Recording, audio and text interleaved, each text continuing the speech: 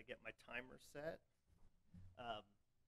So thanks, Anne, and for putting the conference together. This presentations have been great this morning, which actually stresses me out a little bit, but I think each one of them was really very good. So I hope I can follow along, and I look forward to the conversation after.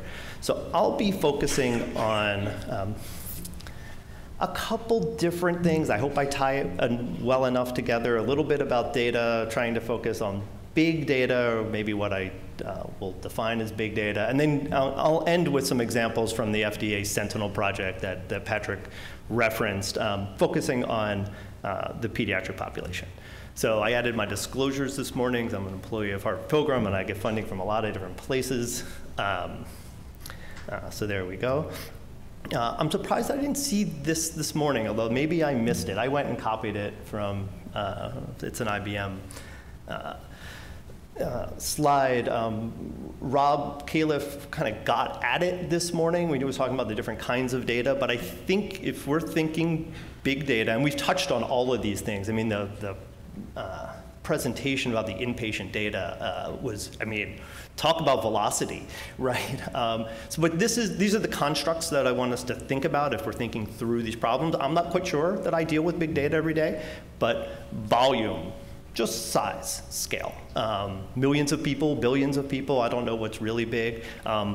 Velocity, it's coming through every second, so I don't know. So I got one of these, I started to put it back on, right? So if 100 million people have that, that's volume, but if it's got my blood pressure or something every second, that's velocity, right? So you start to think about, well, then in the back of your mind, think, what am I gonna do with all of that? Variety, well, I have this information, but I also have data at my phone, which is where I've been today. My phone knows everywhere I go, and it knows if I'm going to a good restaurant with good quality high food, or I'm going to McDonald's or somewhere else. So my phone has a lot of information, and of course there's my information at my medical providers, but as Rob Califf mentioned, you're not actually seeing your doctor very often. Most of what you're doing is somewhere else. So, and veracity, which I think we'll talk a little bit more about, can you trust any of this? So if I do this a lot, then am I exercising? It might look like I am. If I put it on my dog, and my dog's running around, and I win a bet with my wife about more steps this week, but that's just one person, and it probably washes out. But that's the kind of stuff that, and I didn't do that. I would never. You put it on a fan. Then, right. This was, actually, I didn't look at the date. So a couple years ago, this was talking about Sentinel, and I'll talk a little bit more, and big data has rendered fit and functional, and it was nice to see this. I think that's the hope, but it was an early assessment of what was going on with FDA's Sentinel project that I'll talk a little bit about. Sentinel's charge, this was very specific. I'm just gonna go right to the speedily. FDA, was required, as Rob mentioned this morning, it's nice when Congress says, thou shalt do something. Congress said, thou shalt create a network. And so FDA had to do it, which actually was incredibly liberating, because it wasn't about spending 5 or 10 years thinking about what to do. There was a date in the law that said you have to be ready on a day. And it really focuses your attention on doing something to get it going and focusing on getting something working right away. So FDA was given this charge to assess the safety, effectiveness of regulated products, and to do it quickly, meaning, I'll use speedily 2 ways. To do it quickly, meaning get the system up and running quickly, but then when FDA asks a question of the Sentinel system, to be able to answer quickly. So it's actually 2 different things. I borrowed this slide from, I think actually David Martin, and this actually starts to get at some of what Patrick was talking about, and we've talked about it earlier, and I'm not gonna focus so much on the text, but does big data help us get at some of the biases that we see in any individual data system? I don't know the answer to that, but maybe if you're getting if your information's a little bit broader, you can start dealing with some of the biases that we know exist, and that the epidemiologists are always trying to deal with. So I'm going to shift focus a little bit getting a little bit more operational. So what's really needed to generate actionable evidence? I hate to say it, and I want to be cautiously optimistic today. It's really easy to generate outcomes. It's really easy to generate numbers, statistics, whatever we want to call them, insights, whatever they might be, but is it actionable? So to get actionable information, you need adequate data. So can I find, in this context, can I find the right exposure? Can I find the outcome? Can I find the covariates? Can I find the cohort of interest? If it's kids and you only need age to find a cohort of interest, well, that's pretty easy. But if it's also some other condition, maybe it's not. Appropriate method. You have to match the method to the data, or you'll get junk. And then you have to have those to answer the question of interest at the right level of precision. Some questions don't need the same level of precision that others do. Maybe I'll leave it at that. So you have to match all those things in order to generate actionable information. So I made this stuff up a couple days ago. I was thinking about what's unique about kids.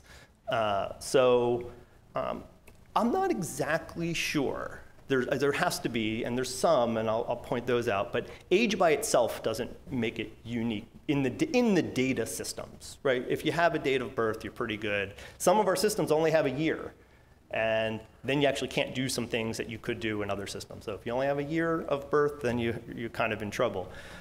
Issues around exposure during pregnancy is actually the one that really jumps out at me, right? So exposures during pregnancy and birth outcomes now, that's clearly an issue in pediatrics, and it's actually pretty hard to deal with. I'll show a little bit about a study that we did focusing on this, but it's actually not that easy to link a mom and a kid. In a claims database, in EHR data, basically anywhere, it's not as simple as you would expect, and then all of a sudden it's hard to do some of the work that we wish we could. Even the information that happens right after birth, some data systems are going to confuse the mom and the baby, and it's not. I might say this a few times. That's not a problem with the data. If you make that mistake, it's user error. I'm pointing your finger at myself. If I make a mistake and think that after birth, and I see a birth outcome, but it's associated to the mom and I didn't pick it up, that's me not understanding the data. And that's user error versus the data system. If you understand how data are collected, you can use it. If you're not focused on it, then you'll have trouble.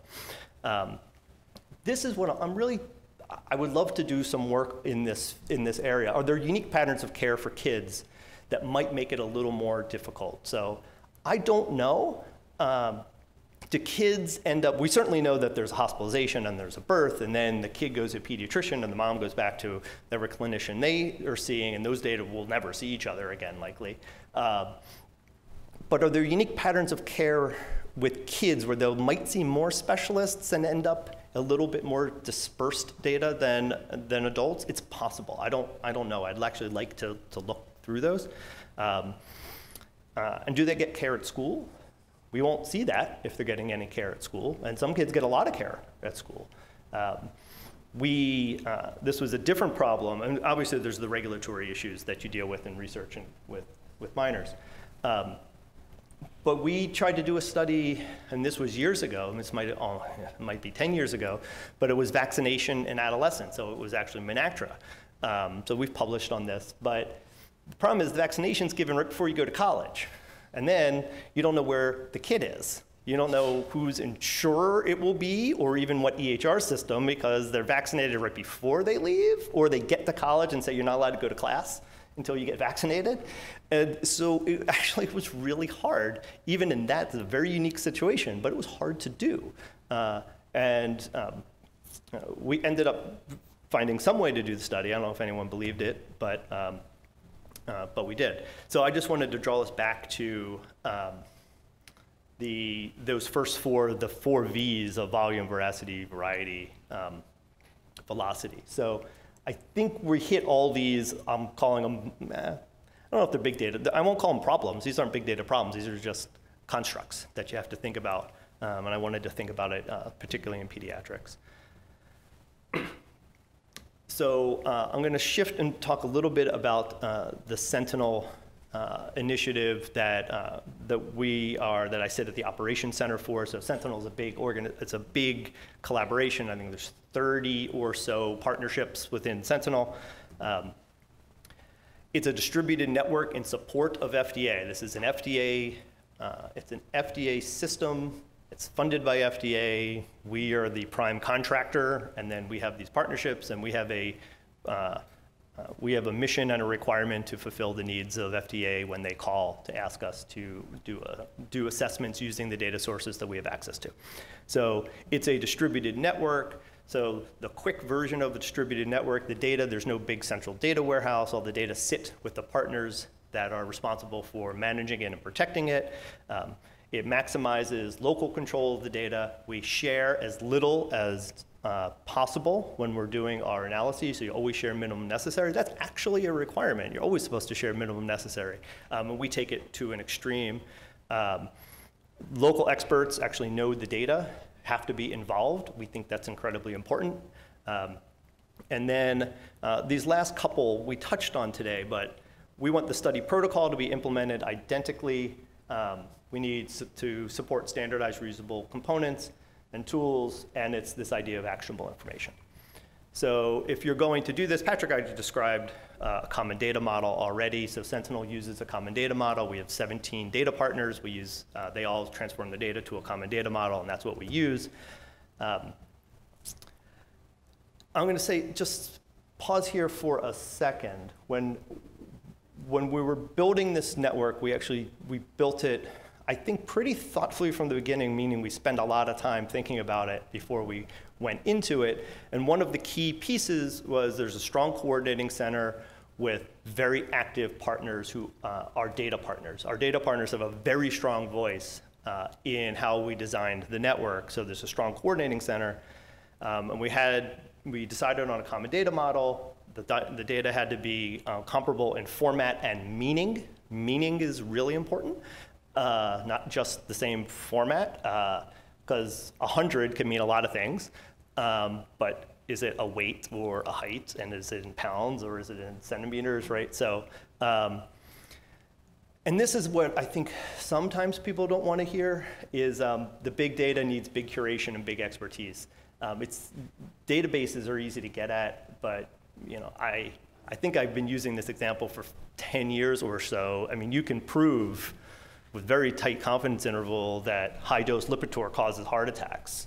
That's just the wrong method, but you'll see that relationship really clearly. It's just you didn't ask the question properly. But if you gave it to some kids or really anyone, that's the answer you get. It would be very clear, actually. But that's just using the data incorrectly. Just take a look at this for a second. This is this is real. This is in the Sentinel network. This is what we found for platelet counts. There's only one possible unit for platelet count. But this is what you find in the actual data out in the real world. So this is what you have to do, and I'm not quite sure what an automated program is going to do if you send it out to a world that looks like that. If you test that program at your site, and your site uses one of these 60 or so result units, or maybe even 5, and you assume that the rest of the world uses those, you'll get an answer. It just will be ignoring all the others. This is hard to deal with, and this is what you actually have to deal with in these networks. HbA1c doesn't look any different. This is what it really looks like. And in order to work in a distributed network, you have to deal with this. That's why I'm talking about these idea of big data, big curation, big expertise, because you can get lots of data and lots of lab results, but if that's what it looks like, you're gonna have a lot of trouble dealing with it. Even worse, you won't know you had to deal with it, and you'll just get an answer.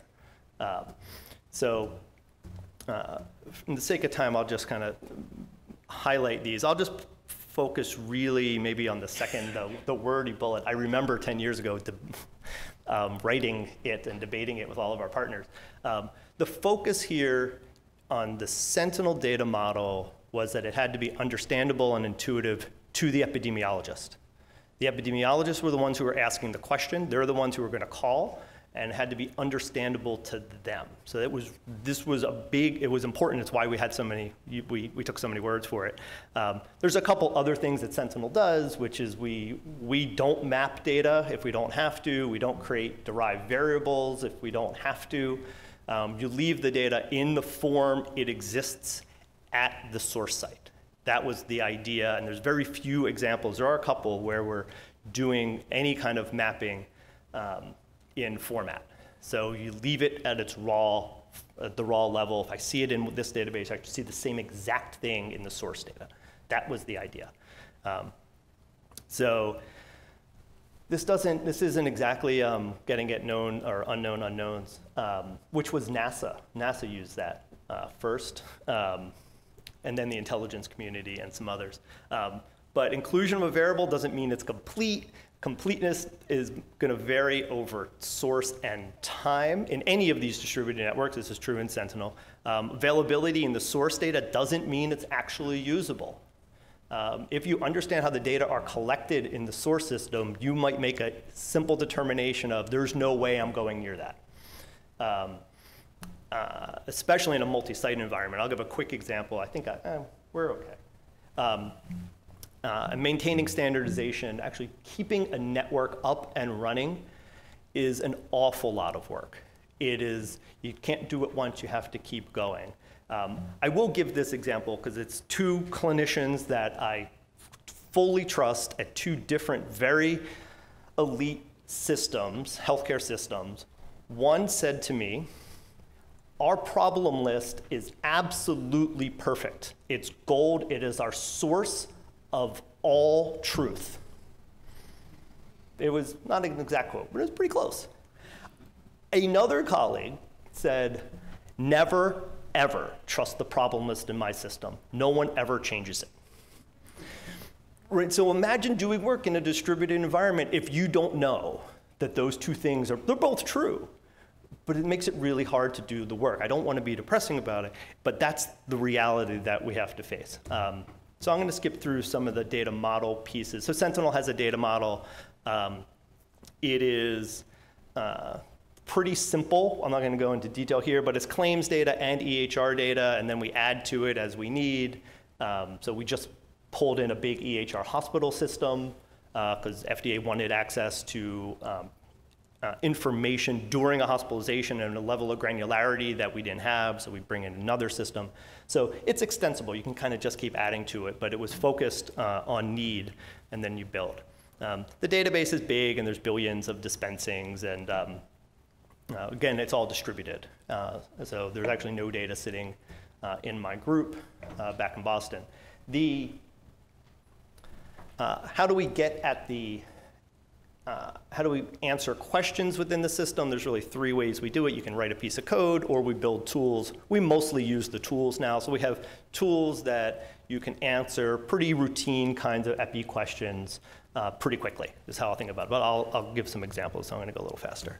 I talked a little bit about data quality. All of the data in the Sentinel system's updated. I think quarterly is really the cycle, and they're refreshing the entire database every quarter, and we are checking it every quarter, every time they do it. So that's this construct of a strong coordinating center. We have different kinds of level checks, or checks that we do. It is very common for our very sophisticated partners to fail a check and have to redo the work. There's a lot of reasons for it, but it happens all the time, and this is 16 times our partners had to redo their check just since the beginning of this year. This is 8 years or so into the process of doing this. It's not the first time they've done these, and they still have to redo it because we're identifying problems that need to be fixed. So how do we actually work through the system? I'm just going to go through this quick. Our distributed network, we send out queries to our network partners. We use PopMedNet, which is just a piece of software to do it. They execute the programs locally, identically. We send one program out. It runs the same everywhere, creates information, whatever the data sets are, or the result sets, it creates them, sends them, then our partners send them back to us through PopMedNet. We download them, aggregate them, create reports, and hand them to FDA. So that's how the Sentinel system worked. It's also how PCORnet works, and it's also how several of the other networks that we would operate. So I'm going to quickly go through just some evidence generation. So this was a study that was published a few years ago. I'm trying to talk about evidence generation, actionable evidence generation. I forgot my actionable. So this led to a label change. So that's a New England Journal article, intussusception after rotavirus. This was a full epi study. This was not send out a program and get an answer. This was a full epi study with chart reviews. But that's what you need in order to get the information to at the level of precision that was required. That's what you do in a study like this. So that's an example of matching the needs to the study design to the data. We did chart reviews. It took a while. It wasn't cheap, but that's what you need to do. I'm going to talk quickly about this. This is described as vaccine use during pregnancy. Think of it as any medical product used during pregnancy. Vaccine's a great example, and this was a CBER project, so they were focused on vaccines. But what were we thinking about? First, outcomes after maternal vaccination or vaccine during pregnancy. How are we going to actually handle this mother-infant linkage? And it's not new. We know how to do these, but you have to kind of do them new every time. And then to think about a claims-based algorithm for gestational age. The systems actually don't have beginning of pregnancy. The date really doesn't exist. It certainly doesn't exist in a claims database, and it exists in probably 50 different places in an EHR. But it's probably not labeled as that, or it's in a note somewhere, right? So it's actually not that straightforward. When you do this work, you end up with things like moms and kids in the same database, and some of them are linked, but then there's some kids with no moms and some moms with no kids, but you know they had a kid. And then we have the State Department of Public Health that has a birth registry, or birth certificate data, and you can try to use those as well. So this is how you try to do some linkages. If you're working within a system, I'll just go back for a sec, you can use subscriber IDs, and we don't know what the subscriber ID systems look like, but our partners do. So our partners do that work to figure out the subscriber IDs. And you can use last names, or you can do a linkage.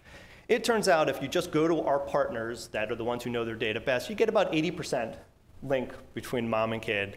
Adding the birth registry didn't actually help. It took a long time, and it's probably expensive, but it didn't really get you anything. And about 20%, you just actually don't get that linkage. There's lots of reasons for that. That doesn't mean it's wrong. There's a lot of reasons they wouldn't be in the same system. We did this validation study because we're trying to figure out, well, does our validation of the beginning of pregnancy work? And it works pretty well. This is 1 week or 2 week. This is based on a chart review. So what would the algorithm look like and what would the charts look like? So I'll skip to this. I don't know if millions or hundreds of thousands are big or small. So this was just, I wanted to identify this construct of longitudinality. So this is also posted, all of this stuff, so I should have mentioned the last one was presented at ICP last month. So it's posted online. All of this stuff is posted online. All the reports are.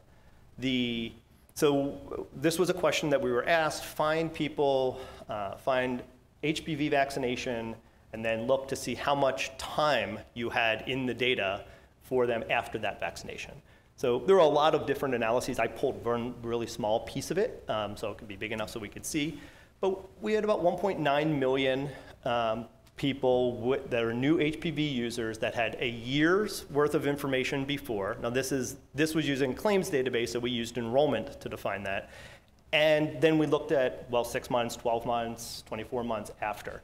So 1.9 million new users with a year pre, so that's so you can look at previous conditions, and 6 months post. So if your study is looking at an outcome 3 months after vaccination or 6 months after vaccination, that's what you're looking for. If you're looking for a longer term outcome, well, you'll have fewer people.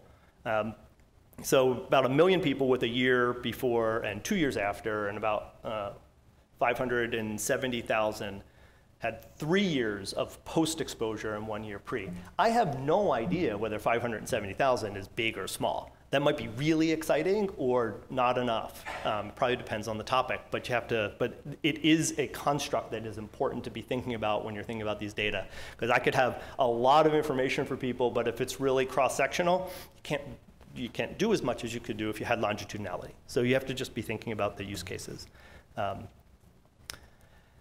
There are have two examples of studies of medication use during pregnancy. This was recently published by FDA. This was antiemetic use. And my eyes are so bad. This is the one I need.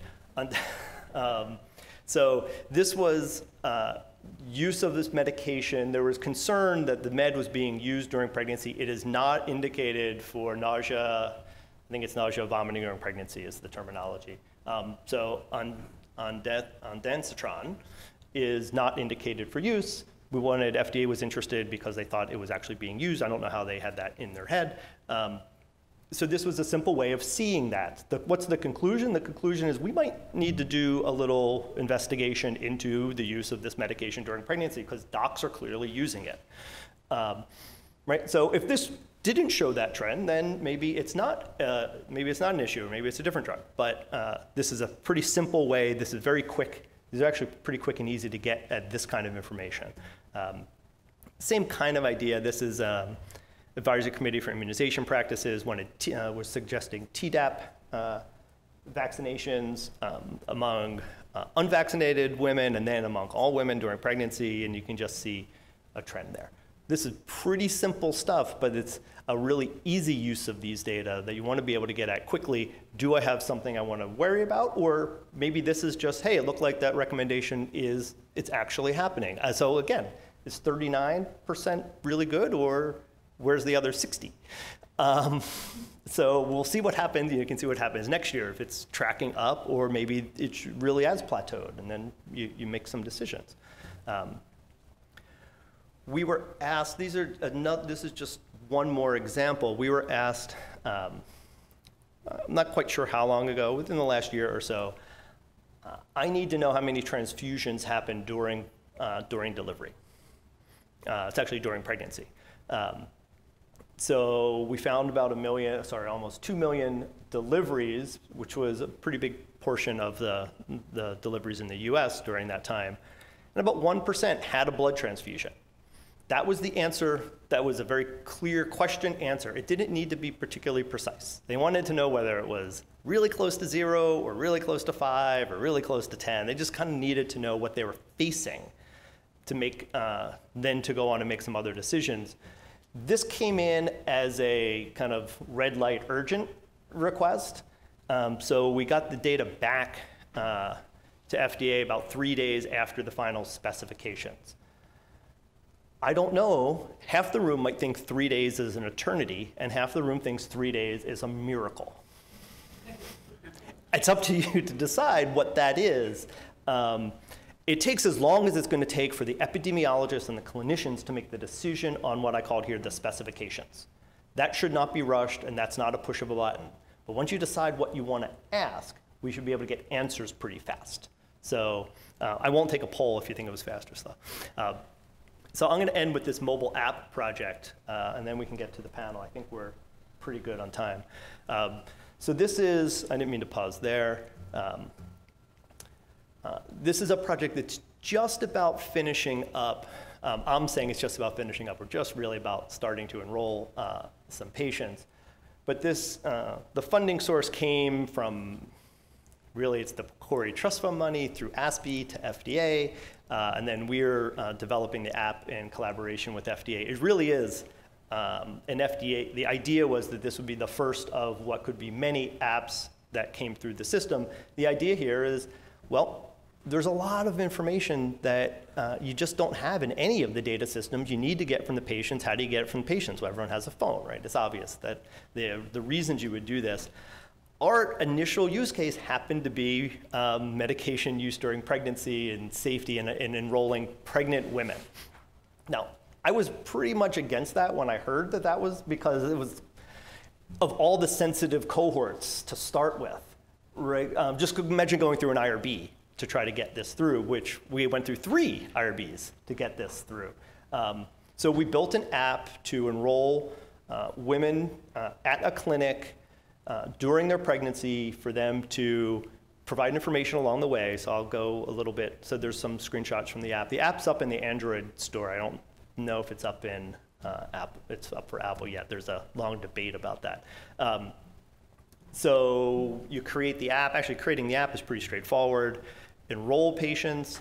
We're doing informed consent through the app, which we are happy to be able to do. So you enroll. When they're enrolling, we basically have a token that will link them to their health plan data. Our partnership, which I skipped over on the slide, is with Kaiser Permanente Washington. So that's where the patients are coming from. Kaiser Permanente Washington has a database of, they have an EHR and a claims system, and we have to figure out how to enroll patients from there and then get the information from the app back linked to those data. So that's what we're doing. You enroll them, engaging with them. You can ask them questions every day or every week, whatever you'd like to do. We have it in a very secure environment. Means it's also very expensive to do this. So the data from that app are sitting in a secure environment over in the corner, and then what we have to do is make sure that we can link the data that the women are providing through the app back to their health plan data and their EHR data. Basically, the point is you have to just be able to make the link. If we can prove that this can all work, the cycle will work, you can do it for anything. So that's what we're doing. They've just started to enroll some patients. And to think about the future, well, in Sentinel, we are incorporating a mom-baby linkage within the data model. So that's a new thing that we're just going to start. So it'll be there and ready for use, and it won't be ad hoc anymore. So then you have to build tools for it. But that mom-baby linkage, because it's such an important topic, we're just going to build it as core infrastructure to do the work going in the future. Can NLP help us? I expect NLP should be able to help us, or other ways of getting at either information that's not in the data we have, or to be a little more precise or trusting the data that are there, but how to better use it. So there's lots of different things we can do there. Methods, better tools to use this dispersed data. The reality is if you go all the way back to the beginning, data that we would probably like to use are not all sitting in the same place. So if I want data from my wrist and my phone and my health plan and all these other places to actually all be used together, that's methods development. That is actually it's hard to do, not just technically, but the regulation, just to think through how to do that is, it will take some time. There's clearly ways of doing it, but it'll take some time. And we have some examples here of even distributed regression, vertically and horizontally distributed regressions. I don't quite know how to handle the velocity problem. I look forward to, what do I do when there's a blood pressure every second? I don't think you need it unless you're in the hospital and actually you need to see a spike or something. But do you need that for a comparative effectiveness study or a safety study, right? So don't collect it if you don't. So think through those things, because just because it's there doesn't mean you should be using it. And clearly,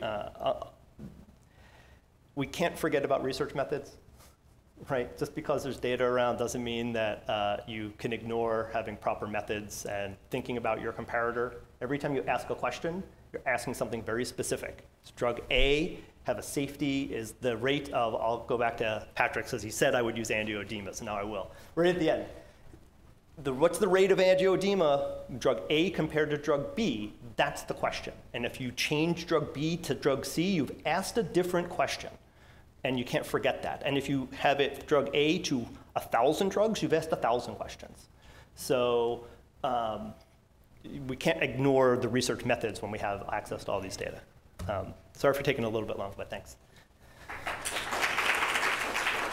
Thanks, Dr. Brown. So everybody on panel 1 can come up to the front of the room.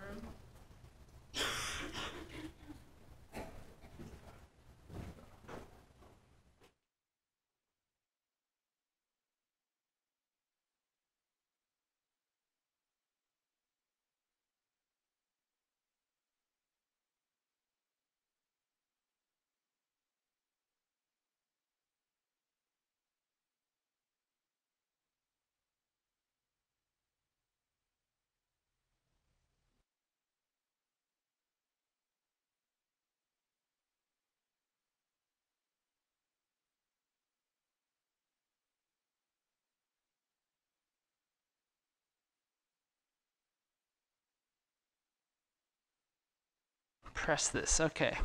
Thank you, everyone, for coming up for the panel and for all your great talks. I just wanted to say that Bob Davis was going to be here today and is sick. And I'm sitting in for him, directing traffic a little bit here at the panel. So he is from the University of Tennessee, and we miss him, but we'll make do. Also on the panel are Michael Blum, who is currently a Deputy Director, Office of Pharmacovigilance and Epidemiology in the Cedar Office of Surveillance and Epidemiology at the FDA. And there he is. And Dr. Carolyn McCloskey is a medical officer, epidemiologist in the Division of Epidemiology 1, Office of Pharmacovigilance and Epidemiology, Office of Surveillance and Epidemiology, Cedar FDA. And she is right here. Okay, great. So you can see projected the questions. We have 4 questions for each panel, and I thought that maybe the thing to do would be to talk among the panel members for the first 5 or so minutes about a given question, and then open it to the audience for another 5 or so minutes. So why don't we see how it goes? The first question is, given the current state of the art in pharmacoepidemiology and big data research, what types of questions can we answer? Let's just start with that. What types of questions can we answer, given the current state of pharmacoepi and big data? So I'll open it up to the panel members. I'm willing to go for, sorry, and I can abstain, right? So we have an abstain button. So, because this is, I'll say an awful lot and very little. So this is really what we do every day, is get questions of, can I answer this in your system? So if you're thinking about particular systems, it's the process we go through is, can you find the exposure? Is it in the data or not? If it's vitamin use, it's not there. It's not going to be in a claims database. It may or may not be in an EHR data. Okay, let's just assume it's in an EHR database. Okay, well, where is it? Well, it's written in text. Okay, well, are you willing to go and find it at 100 places because it's written in text? That's another question. So can you find the exposure? Does it exist, and are you willing to get it? Can you find the outcome? What is the outcome? If the outcome is lost days from school, it's not there. But other outcomes will be. Hospitalizations will likely be there. And then you have to ask whether there's we think of it as there are important confounders or cohorts of interest, stratifiers even. If you race, other things, if it's critical to that question, can you find it or not? And you basically just go down the list. So if you think about all the questions possible, yeah, not a lot. But actually, I think the data can support much more than what you're using it for right now. Thank you. So I laid out that, at least within Odyssey, we're focused on clinical characterization, population level effect estimation, and patient level prediction. I would actually assert clinical characterization is where there's the most low-hanging fruit, particularly as it relates to pediatrics research. I know that Miriam had a nice paper published that basically just tried to summarize how much drugs are being used by kids. And it is not rocket science, and yet I think it's the only paper that actually bothers to provide an answer to that simple question. And the fact that we don't know what kids are taking which drugs, we don't know how long they're taking them for or what dose they're given for, the fact that we don't know very simple things that really are just descriptive characterizations suggests to me that the lowest of the low-hanging fruit could be in the characterization space. Jeff provided several examples where they've done just simple descriptive characterizations that actually was actionable, and we've done the same. I think rather than trying to make an assertion of that we can answer all characterization questions, we should get on with trying to enumerate the questions we want to answer and then try to get as much evidence as we can. But certainly, very simple descriptive stuff seems to be very powerful because we don't have nearly as much visibility into the real world as we think we do. I'll say a few words. I'm Josh Denny. I'm from Vanderbilt. I'm the other new member up here. I think there's one class of data that we haven't talked a lot about this morning that relates is genetic information as well, that is linked with a breadth of data in a number of large cohorts. And the other category I'd bring up would be there's this breadth and depth. And if you think about the depth of the EHR data into text, gives you a different character of the types of questions you can answer. I would think both of those add different characters, the types of data and questions you can answer. And also, to some degree, the certainty of which you think about the answers that you get.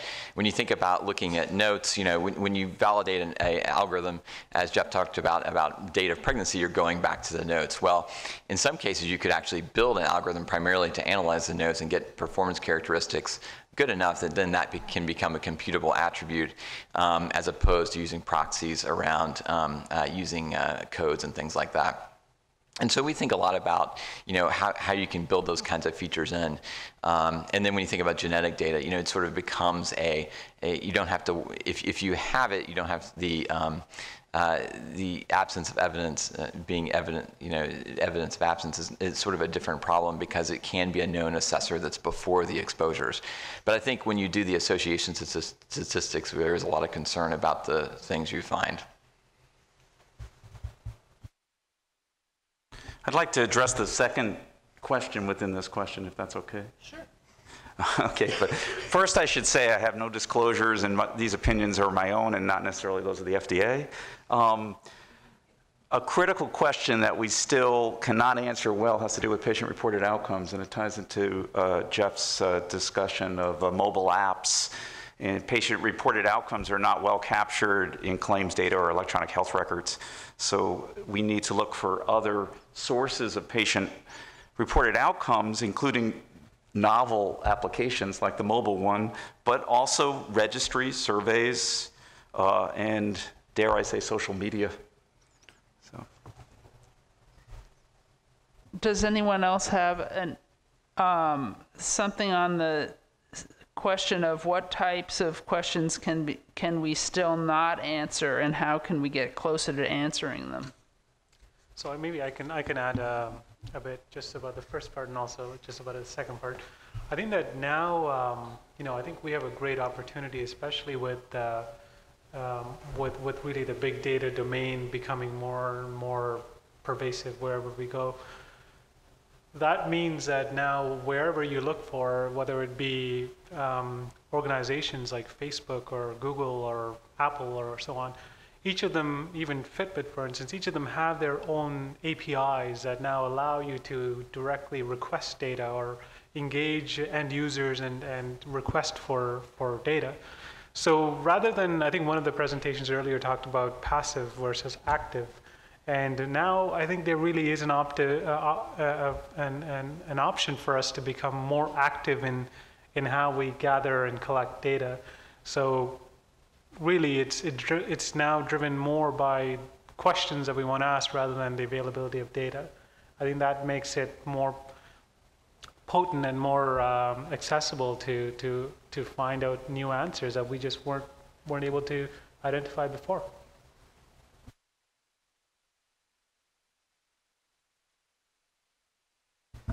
I might add that overarching all of this, that the studies need to be well designed, even though we're dealing with big data and different sources of this big data.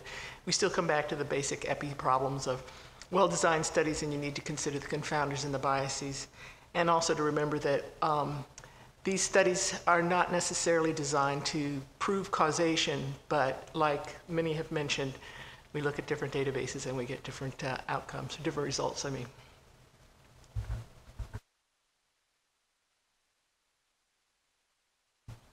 So I'm hearing that both to the question of what types of questions we can answer and to the question of what types of questions we still cannot answer, I'm hearing that it's important to think of the questions and think of questions that are answerable with a given database. I think a couple of people brought up the idea of different databases giving you different answers, and then bringing in social media. And you think of Patients Like Me and sites like that are collecting patient-reported symptoms in a broad scale, but not necessarily a systematic approach. You can add. I guess you can go through an approach of what is your question and what is the methodology to get at that question, and derive that data, or also just gather the data and then try to see what it can answer. And as long as you devise good study designs and then test them against outcomes you're expected to find, and have a lot of circumspection as you look at the data, you could find new things with it. And I guess, different people have different biases. This is kind of different, halves of the room kind of question. But I think it's an important one as we start get to big data, because we recognize those problems within existing data sets that we understand, not to mention all the other data sets that, the APIs that Facebook and others have that we could be getting into.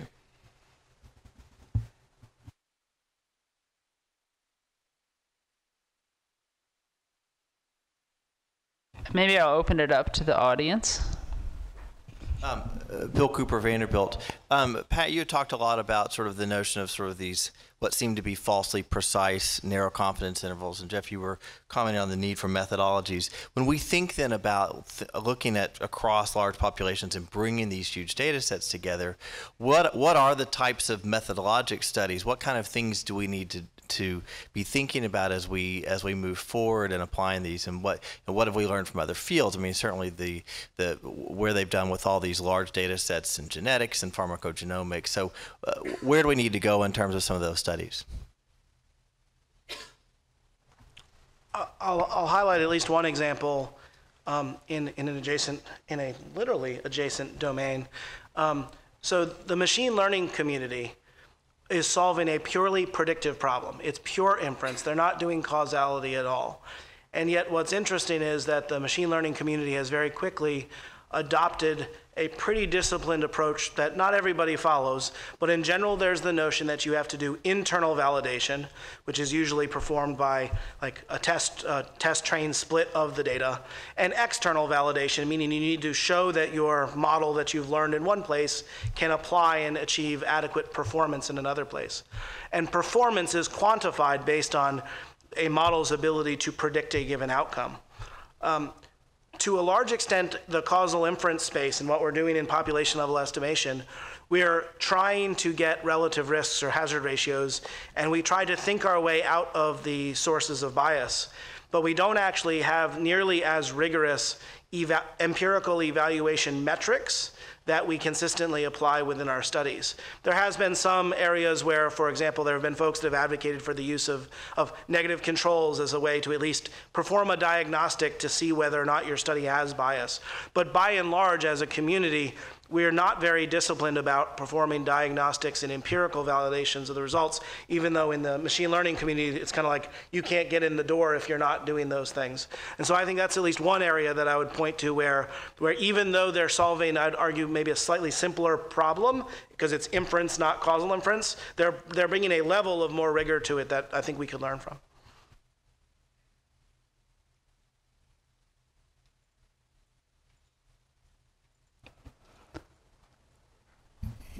A.J. Allen from Eli Lilly and Company. So I've been involved over the last few years in some safety analyses where we've used big data, but I've also been more recently active in some things where I've gotten involved with bioethics. And I've actually been a little bit, there's a tension here that hasn't really been touched on, which I think is, a concern we need to have some at least recognition of. That has to do with the fact there's a lot of potential out there with big data. the more precise the data is, the more useful it tends to be, because you can look into a variety of relationships in that. The more you can hook up to additional databases to link the data sets and bring in new information, the more useful that is. That also has the increases the risk of to the individual patient privacy in that. It creates more opportunities for someone to essentially either via a direct linkage come in and connect to the data, or via a inferential method, essentially create a fingerprint based on, say, visits to your doctor, the lab values that come in over a certain period of time, et cetera, that could allow a person to be identified. It's very difficult to eliminate all of those things in terms of de-identifying the data and such. And people are concerned about these things. If you look at like the Pew Trust surveys, I think healthcare data is the #2 concern that is out there in terms of data privacy. So there is this tension, and I guess one of the things people are interested in taking advantage of data to learn about side effects and things like that, but they're very concerned about these issues. And if anyone has any doubts about that, you have Equifax a couple of weeks ago to remind you of just how much of a concern that is. I guess I'd just be interested in comments about how much those issues are coming into and are challenges for this type of big data work you're talking about. So maybe I can start. That is an incredible problem in the machine learning community. It's an incredible problem because, especially as we start to collect more and more data, and as we start to collect sensor data, there's some school of thought that potentially sensor data can be identifiable, that different individuals, their age, their gender, and then their resting heart rate, and all of. Now you just know exactly who you're talking about.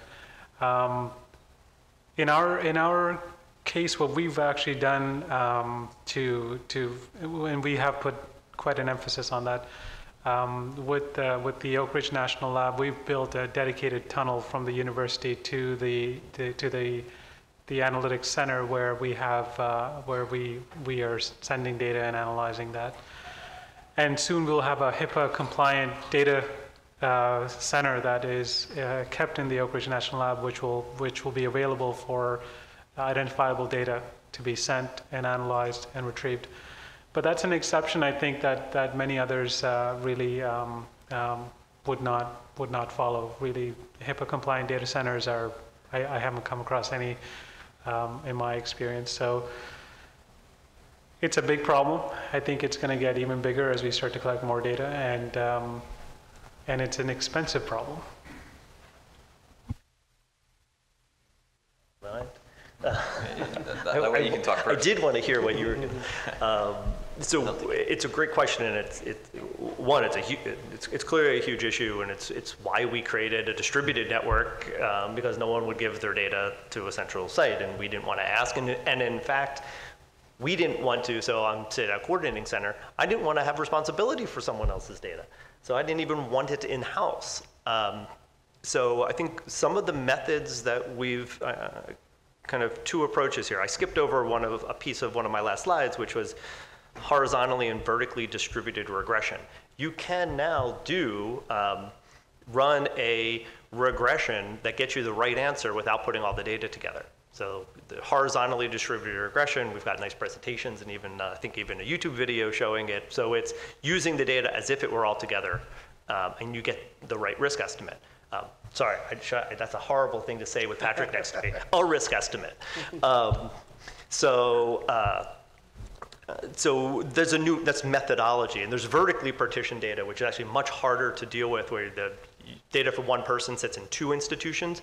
It's technically possible to do, and we're working on that as well, but that's why are we doing jumping through all these hoops? So we don't bring all the data together. And I think there's a lot to be said, I think there's a lot of opportunity for just-in-time information. So you often don't need very much in order to do your work. So imagine a study where it's starting in the inpatient setting, and you want to know if someone had some outcome a year after they were discharged. Well, you can't use that EHR system because it won't know if you went back to Maine and had a hospitalization. But all you really need is a yes, no, from this date to this date, were they in the hospital? And the answer is just a 1 or a 0. So that's what I mean by just getting the information you need. So if we can figure out ways of doing that and saying, here are my 100 people, here's the date, and I want you to just tell me yes, no, whether you see a hospitalization for that person. So that you can then you're not moving as much information around, but you're still getting what you really need. It's hard to do them, but we can build systems to do that kind of relatively quickly if we can create the relationships to do it.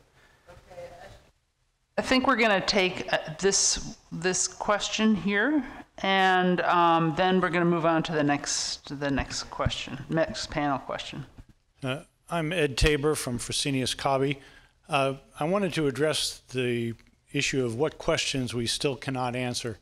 And in this morning's session, I think it was Dr. Khurana suggested that we might be able to shorten the time from the approval of a drug with an adult indication, an indication for adult use, and the approval with an indication for pediatric use of the same drug by use of big data. And I'd just like to point out that I don't think that's going to be possible, because if you're going to use big data as opposed to experimental clinical trials, you're going to only be looking at off-label use if it's been approved for an adult indication and not for pediatric indications. So that probably will not shorten that interval.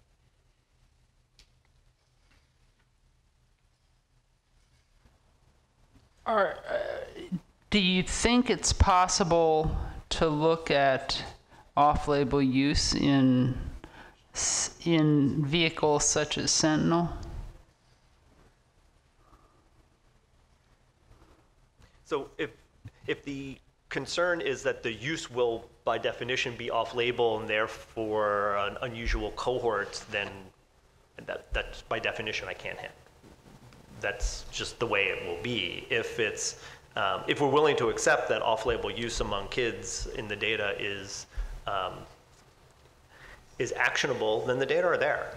So I think what Ann is saying, and it's a good way of looking at it, if we had a product that was approved for adult use and some pediatricians were using it for the same or a close indication in children, would it show up in Sentinel? Sure, absolutely.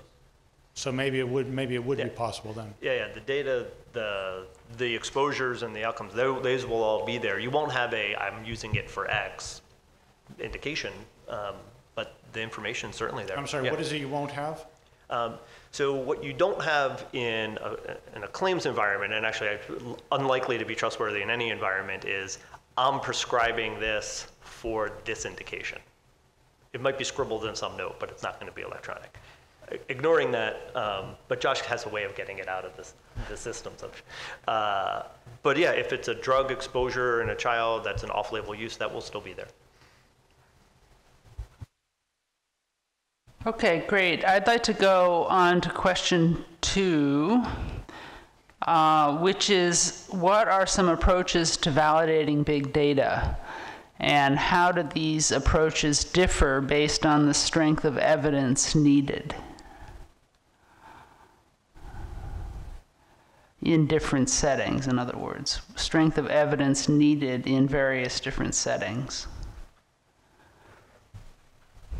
I'll take the first go at this. So I think one of the things we often think about is looking at orthogonal classes of information.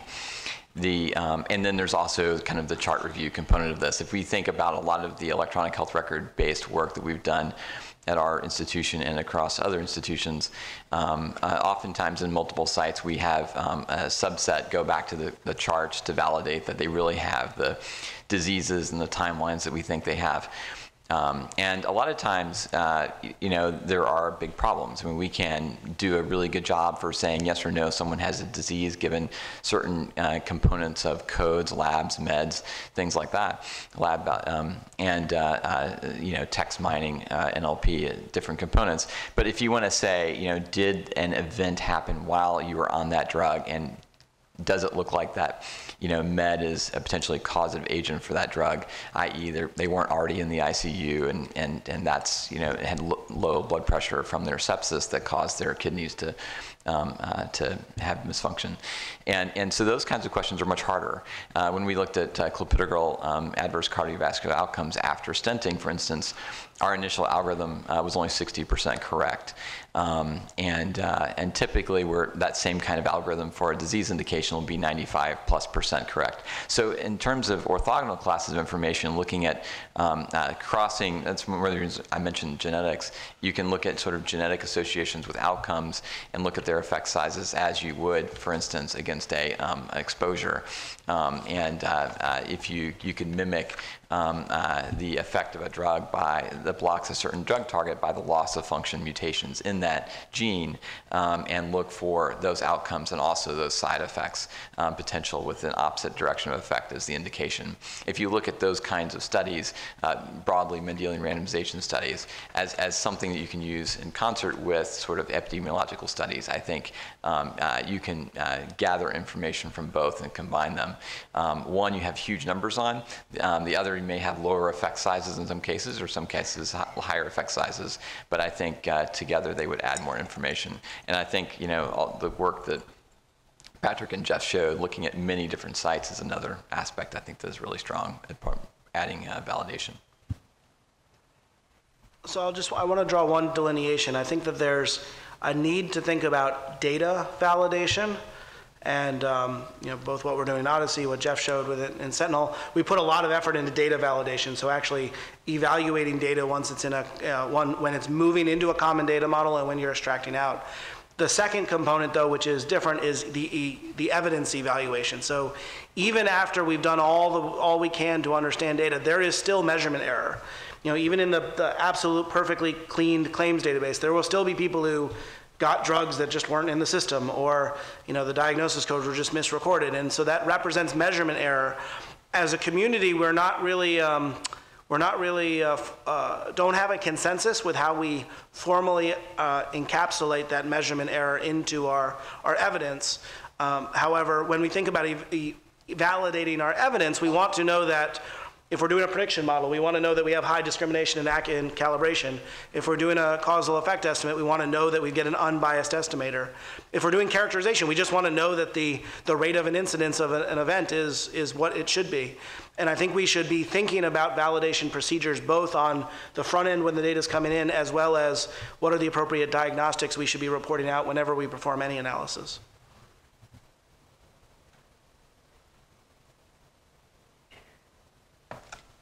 Anyone else? Maybe I can add a little bit to that. So one of the challenges that we face is once you have certain models and methods that are built, taking that and applying that in similar but different environments, was mentioned right now, measurement errors. You have multiple devices, and each of them are generating the same signal, ECGs, but using different algorithms. So how do you combine all of them together, and what sort of errors are introduced when different devices are sending you signals? So especially as you start to gather more and more data, becoming more informed about where that data comes from is even more important.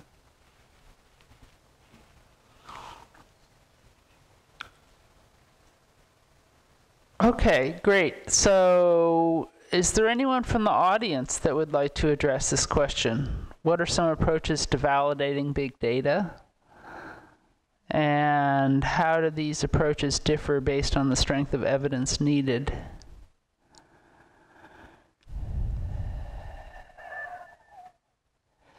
So I'm just thinking about what we mean by based on the strength of evidence needed. I mean, one thing that we would be thinking about is regulatory decision making, and another might be clinical practice. And I don't know whether the way the data would be validated would vary based on those two kinds of situations in which you were using the data? So let me try. So one of the things we often see in vaccine safety, so I'm not a vaccine safety researcher, but I know a bunch of them, and they validate every outcome. When it's vaccine safety in kids, and there's 20, and what I mean by validate every outcome is they go grab the chart, and a thoughtful person reads it, and then they give it to someone else who also reads it, and then we see if they got to the same answer, and if they don't, we go to the third person who reads it, right? So why would we go through that effort? Because that's so important. It's needed for that. So when we did that Menactra study, and it was Guillain-Barré syndrome is what we were looking for, and there were 400 charts, and we went and I think we found 700, and then I think we found 700 cases, and went and found the 400 charts all around the country. It was probably at 400 different hospitals to validate it, because we couldn't risk it being wrong. Of those outcomes. So that was just a requirement of that question, where for most studies we use these data for, we don't go and do that, right? So I think that's and that's the use of the data, I suppose, the use of the question, or who's using it for a regulatory decision. Are you going to take vaccines are really effective, so but if they're causing something, you gotta really know about it. So I think that's, and that's what I was thinking about as you were asking that question, and that's, we do it rarely, but you do it in certain situations, and then it's a requirement. It's always done. Regulatory situations. Yeah, those are all regulatory. Yeah. Yeah. Those are all. Okay. Ed Tabor, Fresenius Kabi. Just to ask for to split your question further, Ann. I think I've seen a situation where FDA would accept this type of study or data from this type of study for meeting PREA requirements. But I'm wondering if FDA would, and perhaps it's division by division, but whether FDA would accept data from a study like this as one of the adequate and well-controlled studies to meet the basic evidence of safety and efficacy for approval of a drug. Well, I certainly can't answer that. Well, I didn't really expect you to, but I still wonder. But it's definitely an important question. It depends.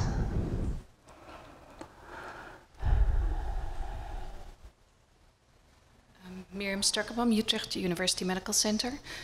I was hesitating to come up here because I think this is a really important question, and I wish I could give an answer, but the only one, it's a question that was addressed also at the last meeting of the International Society of Pharmacoepidemiology.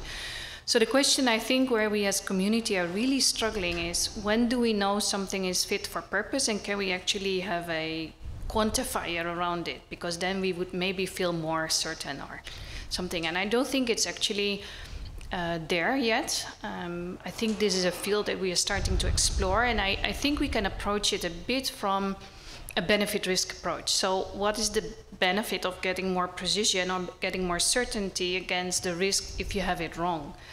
And I think that is where the decision-making actually may alter. So for regulatory decision, do you really need to know the exact answer? And then you may want to validate, or is it better to actually have quick answers? So it's always a trade-off between going fast and having the right quality against cost. And you always have to somehow trade off between them. That's what I've learned so far. But I guess we don't know the answer yet. Exactly, we would want to quantify this and have a better framework, but it's not there. Not that I've come around, actually, for all type of decision problems. Does anyone want to comment? I'll just add to Miriam's comment. We have to be careful about being concerned about getting the perfect evidence, where we need to look at where we are. And specifically within pediatric research, for almost everything we've got, we have a complete absence of evidence. So when we think about the trade-off of a doctor gets nothing or a doctor gets a piece of information that might not be perfect, I'll choose the piece of evidence that might not be perfect. last year when my child was born, I was given these drugs and I had to make a decision to whether or not to give them to her. And I had no information about these so-called fatal adverse reactions that could happen. And all I needed to know was, is it 1 in 10 or 1 in a million? That's the difference between not taking the drug and taking the drug. And we don't provide that evidence. And this is across all products, but I think, specifically for pediatric research, we need to start somewhere. And I personally, I can't speak for what's going to be a regulatory standard, but just as a patient, I would really, really like for there to be evidence out there that could inform my own decision making, even if it's not good enough to get published into Science or Nature. And I think I'll just add one of the things I think that we should think about, I think you led into, is the different kinds of data sets we have for doing these kinds of evaluation in kids. It really is different between kids and adults. If you look at our large academic medical centers, often feel like we do have a large cohort of patients that, and on the adult side, that we really have almost all the data on. And so these purely EHR-based networks will provide a lot of depth and breadth on a large population. And I think when you think about the pediatric case, we do a lot more subspecialty care. The academic hospitals do a lot more subspecialty care, and the pediatricians tend to be more distributed across the network and don't necessarily have the same common reporting in. Now, I'm saying this as an internist, so Bill's probably going to vehemently disagree with me. No, he's giving me a thumbs up that he agrees. That's good. But I think that that's a fundamental difference. When we talked about some of the indication problems, fortunately, the care of kids tends to not have lots of meds and lots of concurrent diseases. That's not true in all cases, of course, but that does make some of these analyses easier once we start aggregating data. The problem is we just want to have a robust collection of data, and that's where I think efforts that actually get at claims data for kids is very important. Alison? Yeah, if we've got time, it'd be when we talk about data validation, I think that means different things to different people. And if I think about quality of data, I may think about how much missing data is there, how accurate is the data, how representative is it, or how complete is it? And all those are different problems for different questions. But I wonder if you could, both Patrick and Jeff, give us an idea on what you mean when you say data validation. This will be fun. So thanks, Alison. So you're exactly right. Because to me, it almost doesn't mean, it's so complicated, it doesn't mean anything in particular, right? I talked about validating a particular outcome, but that's just really different than validating a database or a piece of a database.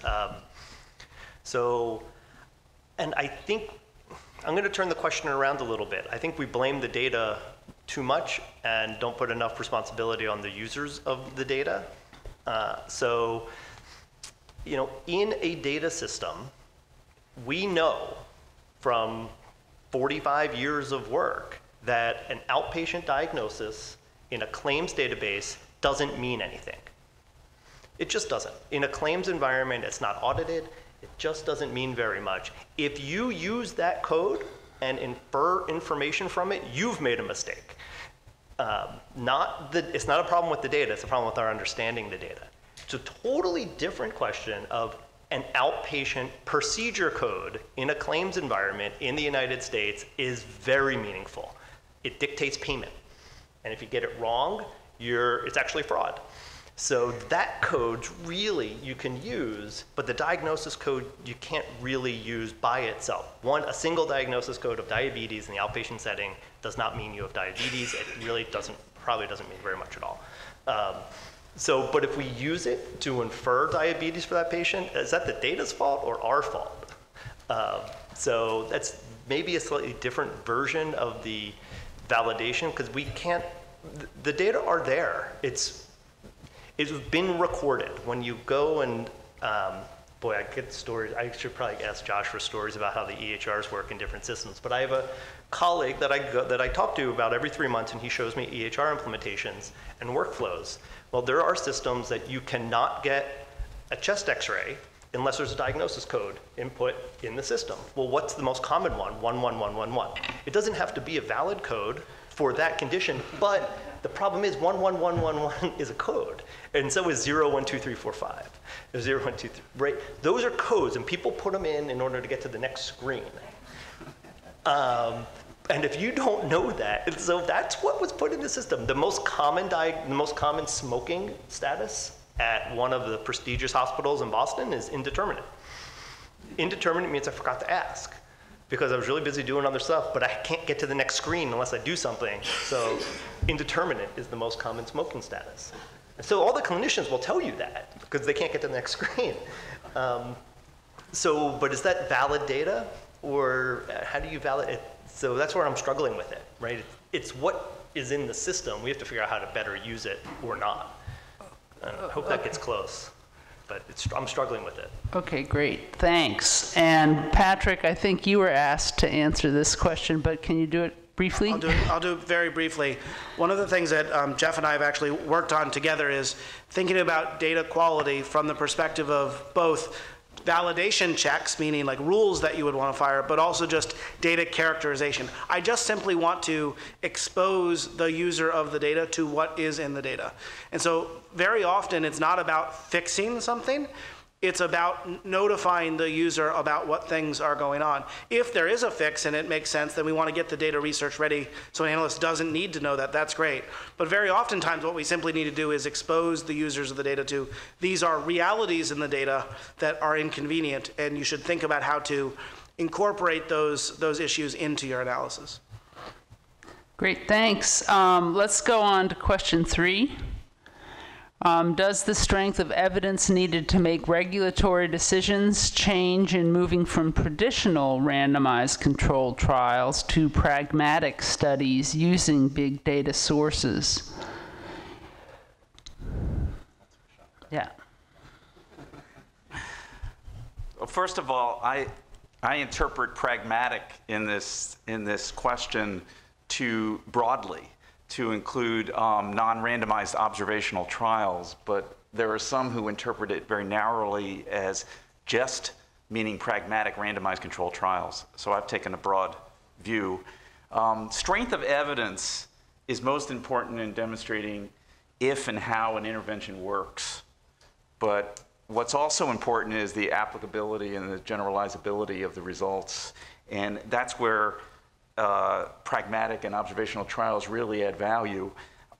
So the bottom line is not all questions can be answered by traditional randomized controlled trials, and observational studies can produce robust evidence and that'll enable you to make causal inference, provided though that the quality is adequate and an appropriate control's been selected.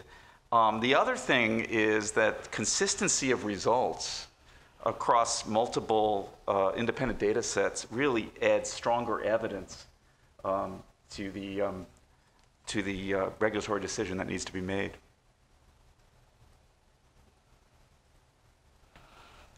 Caroline, do you have any comments? He pretty much covered what I was thinking, other than that if you can do the randomized controlled trial, do them. If you can't, you're relying on what you have left. And then, like he said, extrapolate from other studies, but also confirm with other studies. And I would also add that we're sort of in this new world where we're starting to really care about long-term data. And randomized controlled trials often don't give us data on the long term. So I think we need to be thinking also about how can we get information, whether it be different from randomized controlled trials or not, that will give us some idea about long-term safety and efficacy.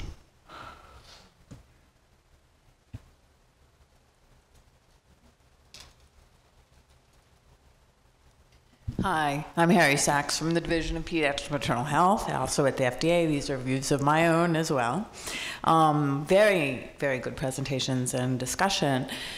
You know, I think one of the challenges, I mean, one of the cool things about where we are in space right now is that we're actually talking about using data we have. You know, when I first came to FDA, there was no data on kids, really. I'd call my friend and say, hey, what dose of blah, blah, blah do I use to treat hypertension? But now we actually are studying it, and that's what's pretty cool. So I think we have two opportunities, which is, you know, using the data we have from the trials, but also now using the data that are in these systems. And as you all pointed out, there's some weaknesses in the systems that we need to know about. I mean, as a pediatrician, if I write a diagnosis of encopresis, I don't get paid. But if I write constipation with soiling, I get paid. And so, you know, that, like you said, getting the diagnosis, very hard to use, right?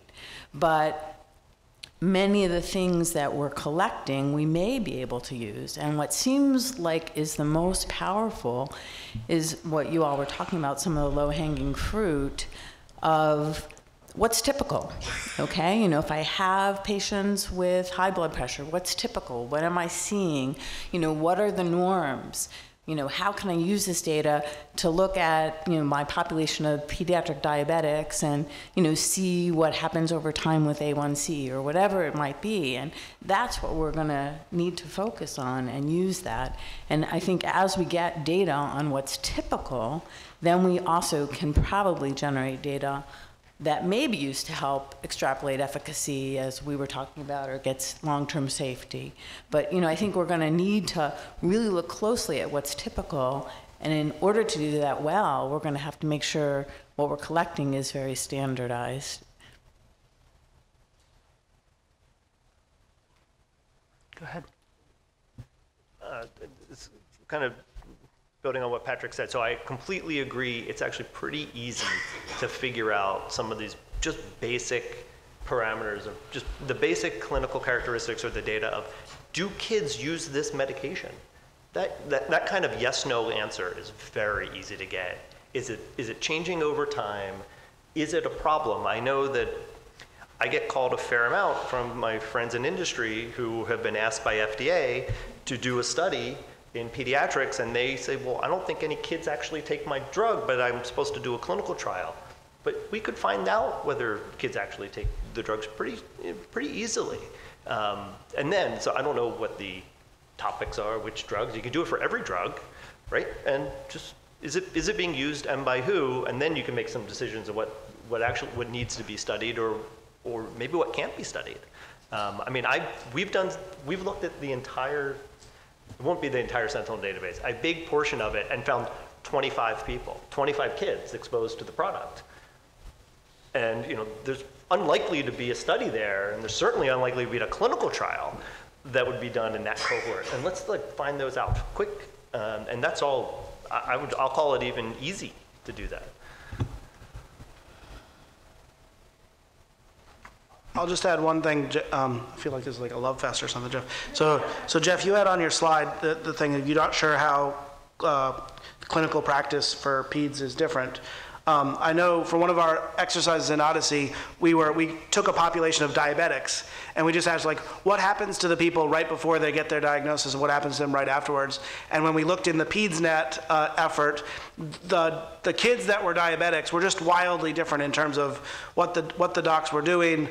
For example, like when and how they were even getting tested, like were they getting an HbA1c and when, how to disentangle the type 1 and type 2 thing. It was a wildly different set of behaviors. And I think all too often as it relates to pediatrics, we start with the assumption that we hope it's the same as adults until proven otherwise. And I kind of feel like we could use this characterization to start with the assumption that kids are different until we prove that we can learn something from the adults. Okay, sorry. I think we should go on to the question 4. Oh, sorry. No problem. Go ahead. Yeah, I was only to maybe add to your question and also coming back to a question you had earlier. I think data have to be fit for purpose. And one purpose I would see, I think industry and everybody is complaining that pediatric drugs are approved years and years and years after the adult drugs. And I would think this kind of real-world data would maybe not pivotal evidence to approve a drug, but they may obviously very supportive in shorten the time gap, because if I would see, or maybe an agency would see, that you have a high off-label use without any really associated safety issue, you may come to the conclusion that the clinical study might be smaller and not powered for safety or something like this, shorten the time to approval of that drug tremendously, while then going on in a registry to look at the long-term safety thing. So I think that is where I would see the need or the benefits of this kind of data. So not replacing it completely, but adding it on top of really randomized studies. Do a smaller randomized study and look before and maybe afterwards on the real world evidence you have to inform safety or possible safety risks you may imagine on it. Thank you. Yes? So I'm struggling with something. In studies, pediatric studies under an IND, there are often going to be multiple cross-reference INDs with biomarkers and other studies. Post, let's say, a decision at the FDA to extend that indication, how do you merge those data addressing the intellectual property issues or what might be proprietary data? What is the mechanism for doing that, either through academia, the NIH? How can we partner across institutional barriers to enable that? And I'm thinking in particular, eventually, as children progress through their developmental milestones, for either adding or deleting black box warnings. That's an example of how the data could be needed over time and looking at epigenetic changes. I'm looking for some sort of advice.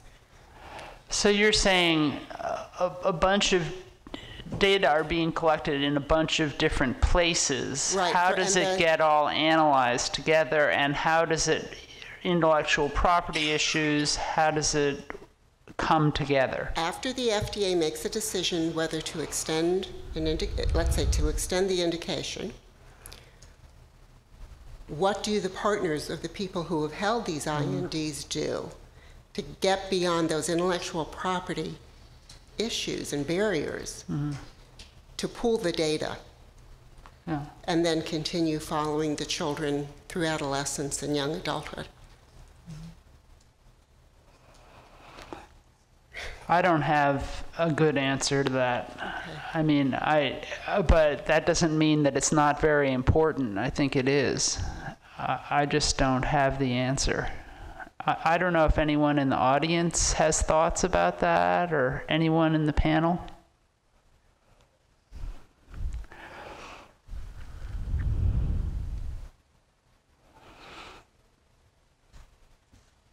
I can only tell you what we're thinking about, as a possibility for the future would be if you have a data set that is, open but has identifiers available to be accessed to it, but could be potentially de-identified. Something we do at our institution, for instance, this model is used to have a large de-identified resource, and if someone has another data set and they want to see, if there are individuals in that data set, or they want to look at outcomes from that data set or something like that, you can, basically pull the data in with the identifiers. You can create, sort of a linkage of that data into the other data set, or pull the data set out in, privacy preserving ways by hashing up the identifiers and things like that. The same way a lot of these networks actually, do deduplication of records you can do to pull data together. I have no idea what the regulatory laws and stuff are around clinical trials data. But if it had to reside at, say, Pfizer, you could imagine, probably shouldn't have said a name, but whatever. You could link in data, and there are ways to do that in privacy-preserving ways, and maybe give them an enclave. Okay, great. Let's go on to question 4. How actionable are the results stemming from the analysis of big data? I would like to hear from some of the people, actually, Adam, who hasn't actually talked yet. Yeah, I've been a little quiet here, haven't I? Partially because I've been so delighted to hear the other answers coming, and also a lot of these questions haven't been very controversial, so I've agreed with a lot of what's been said, which is great. But yeah, to answer this question, I mean, I think this is again kind of one of these vague questions, right? It's kind of related to the strength of evidence, right? How actionable are the results? I think it depends on how certain are we of those results, right? And I think that's something that we're still as a community struggling with. How do we actually accurately report uncertainty? How do we accurately report, you know, I think for clinical trials, there's a pretty well-established methodology for how accurate things need to be. And I think for big data, there isn't. And so I think really until those standards are kind of agreed upon by whether it's places like the FDA or other places, I think it's a little bit hard to answer this question. So that's at least my initial response. Anyone have any better ideas? So I'll ask a follow-up question for you, Adam. So you were pretty clear with your two apps that you showed that those are, you've done research to develop novel visualizations, and you were clear that that's what it was. If someone were to come to you from the FDA and say, okay, we got to push those into practice, do you think that the technologies and the tools that you've developed,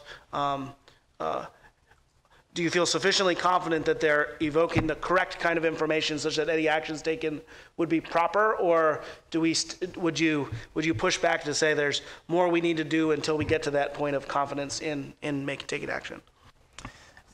Yeah, that's a really good question. And in my case, you know, that's not necessarily about validating the data, but rather validating kind of the interpretation of the data, right? And that's something that, you know, we do kind of, you know, maybe you can compare this to, you know, the randomized controlled clinical trials, but we do kind of, you know, controlled user studies where we see how people kind of use these tools and respond, and that gets you some information, but it's usually not that valuable. And so we also do kind of long-term case studies where people actually use these tools over a long period of time and see how they make decisions or not. But it's really hard to measure kind of insights and things like that. And so it's really kind of, so I would argue that, you know, analyzing how tools like this are being used is even immature than analyzing how, you know, data is used. So, so yeah, there's it's one of my key research questions that I try to answer, but I would say that, to be honest, no, I would say no, it's not quite ready. We need some more experience, and that's really what we're trying to do. Yeah.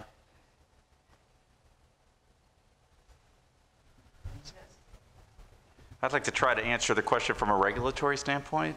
I would contend that FDA's been using big data for regulatory decisions for many years with respect to the safety of marketed products. In fact, the Sentinel network's been fully integrated into our FDA post-marketing pharmacovigilance processes. So there are some new areas, though, and several of you brought up the use of real-world evidence for effectiveness. And I know the subject of this meeting is safety, but I did want to make everyone aware that under the US 21st Century Cures Act, the FDA needs to develop a framework for the use of real-world evidence to demonstrate effectiveness. And effectiveness to either fulfill a post-marketing requirement or for new labeling, which could include a new indication. So it's particularly timely in terms of pediatric data and the use of real-world evidence in pediatric populations. But I know that that would take much longer than a 2-day meeting to discuss. I did want to point out, though, that the substantial evidence, the legal definition, applies to effectiveness, but it does not apply to safety. And that's because you need to take action sooner with regard to safety, even if you have limited evidence, in order to avoid harm.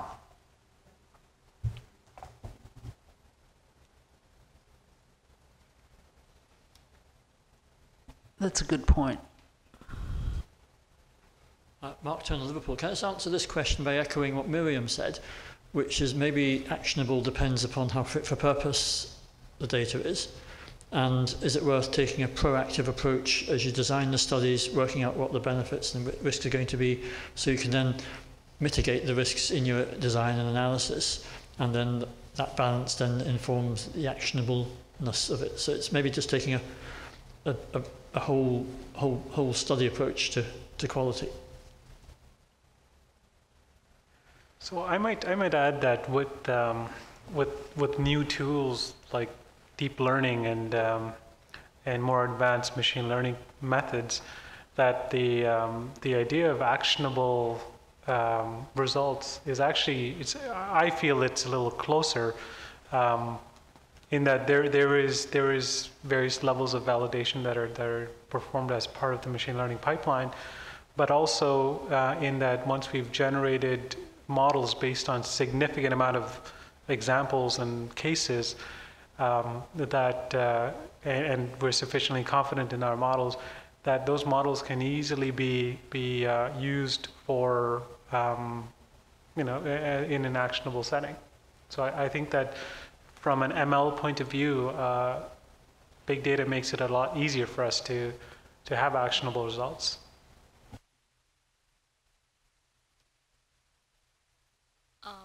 I'm a pediatrician and a parent, and I've learned a lot today from this morning's efforts. Almost every one of you has said, we are doing this, and it makes me, in my naive world, wonder who the we is and how accessible all these results are to the average patient and the average pediatrician. I would ask Patrick and Jeff to address that question.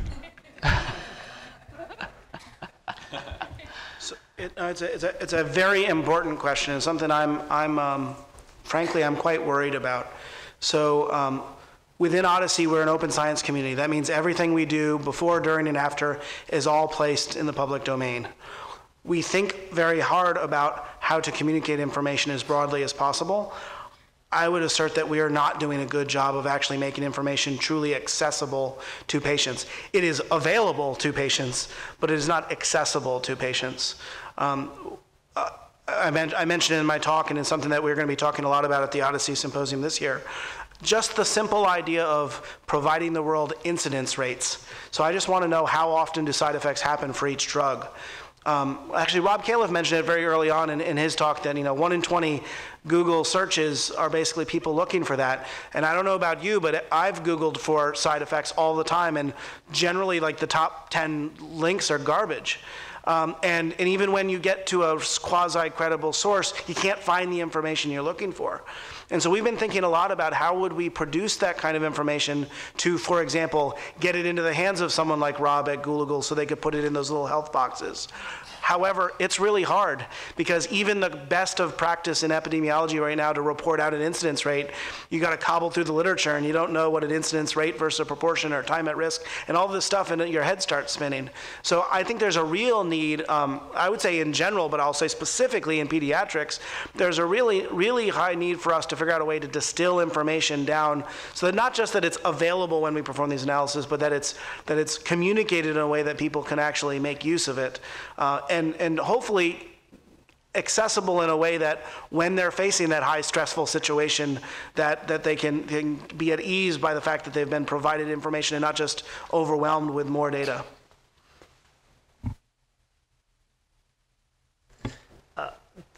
Similar to what Patrick described, certainly all of the Sentinel analyses are public. So the reports will be there. There's not interpretation, it's the data. So FDA's made sure that every question will be, the answers to those questions are posted. We post the code, and we're trying, as a community, we're being much more transparent than I think we were 10 years ago. And I think Patrick has done a lot for that. I think the way that FDA has said, I want every piece of code actually to be posted online that we use and documented has been a big deal, and because we see the community starting to use it.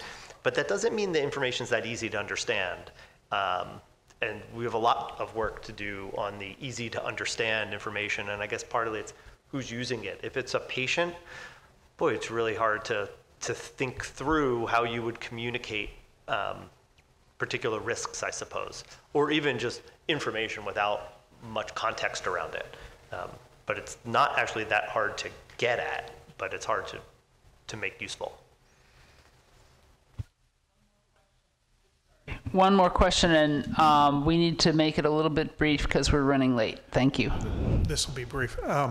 So I don't know following up on that last question, I don't know how many of you are familiar with the Texas blood spot massacre, but if you like, that's sort of a incidence of big data where the information, I think, wasn't adequately informing the public, and many people misunderstood it. And there is, I think, the need for more education, not just on the value of the data, but what we're talking about, so that people trust the process. That was a case where the blood spots used from neonatal heel sticks was used for a number of different analyses. And when the information got out, there were a number of parents who had had children who were born in particular Texas and Minnesota, where there were lawsuits filed, where there were complaints that this was research and their child was never, they never had consent, they never had any sort of knowledge even that the research was being conducted. It was all very appropriate according to human research protections regulations. However, the trust that was damaged in that process, and I think this goes back to some earlier comments someone else made, just had a huge impact and actually resulted in a federal law that caused a lot of challenges in terms of trying to figure out how to deal with the ethics of that. So I think you need to not just educate about the value of what comes from the big data, but also about these processes and that, because if we don't do that, we'll be in the same situation we are with the clinical trial data, where people don't trust going into clinical trials and things because of concerns about that. Thank you very much. We're gonna take 15 minutes. Let's see. Let's be back here at 3:20. Our next speaker is Dr. Mark Turner. He's a neonatologist at Liverpool Women's Hospital and the University of Liverpool. He is a convener of the European Pediatric Clinical Trials Research Infrastructure, co-director of the International Neonatal Consortium, and co-scientific coordinator of the European Commission-funded Network of Excellence Global Research in Pediatrics, or GRIP. And he'll be talking to us about European perspectives on the use of big data in healthcare research. Dr. Turner. And thank you very much for the opportunity to come and learn. I confess I'm a practicing neonatologist. I was doing rounds last week, and so can attest to what Dr. Califf was saying about big data being something you wade through rather than something you use. So it's really good to come and learn from clever people that can do sums. I need to declare some interests. The university gets some money. I don't see any of it, but I haven't done anything new for the past year or so. And I also chair the European Network for Pediatric Research at the European Medicines Agency. Again, all views are my own. What I want to summarize is that there is considerable energy and enthusiasm for work in Europe on big data, particularly with regard to healthcare research, and this depends on a complex context that provides opportunities and imposes constraints. A central feature in European approaches is privacy and the rights of the individual. And my impression is this does offer a contrast to what happens in the States. And I gather the word not to say here is Equifax, which the European approach in many ways has preempted, at least in the sense of having legislation in place that can deal with it, even if we can't prevent it. Direct exchange of identifiable data may be difficult, but indirect exchange through de-identified data, through enclaves and so forth, may well be possible. The situation's changing. It's very difficult to keep track, so I suggest that the pediatric community will benefit from consistent contact points within all these different communities that we're talking to. So what I want to summarize is the European context to illustrate what's possible, what's not possible, and offer some explanation. And then look at some of the approaches that people are taking in Europe at the international, intergovernmental level, at the level of industry, and through academics. And then I want to summarize by looking at the maturity of each of these approaches and their practical implications. So my next slide attempts to summarize the European context. Europe does have a motto. Here it is, expressed in 24 different official languages of the European Union. No. Sorry, my slides have been affected by Brexit.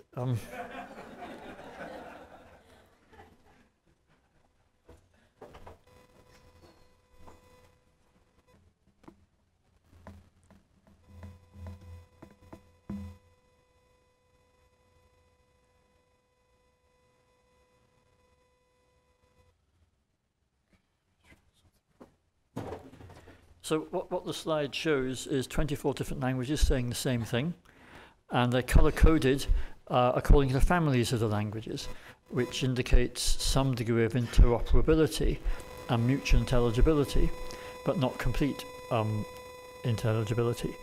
And we have 24 languages reflecting 28 national governments, and each of these has some similarities and some differences. So this is imposed upon all the other issues that we've been talking about with big data. And of course, there is this big issue about privacy, which is rooted in what we do.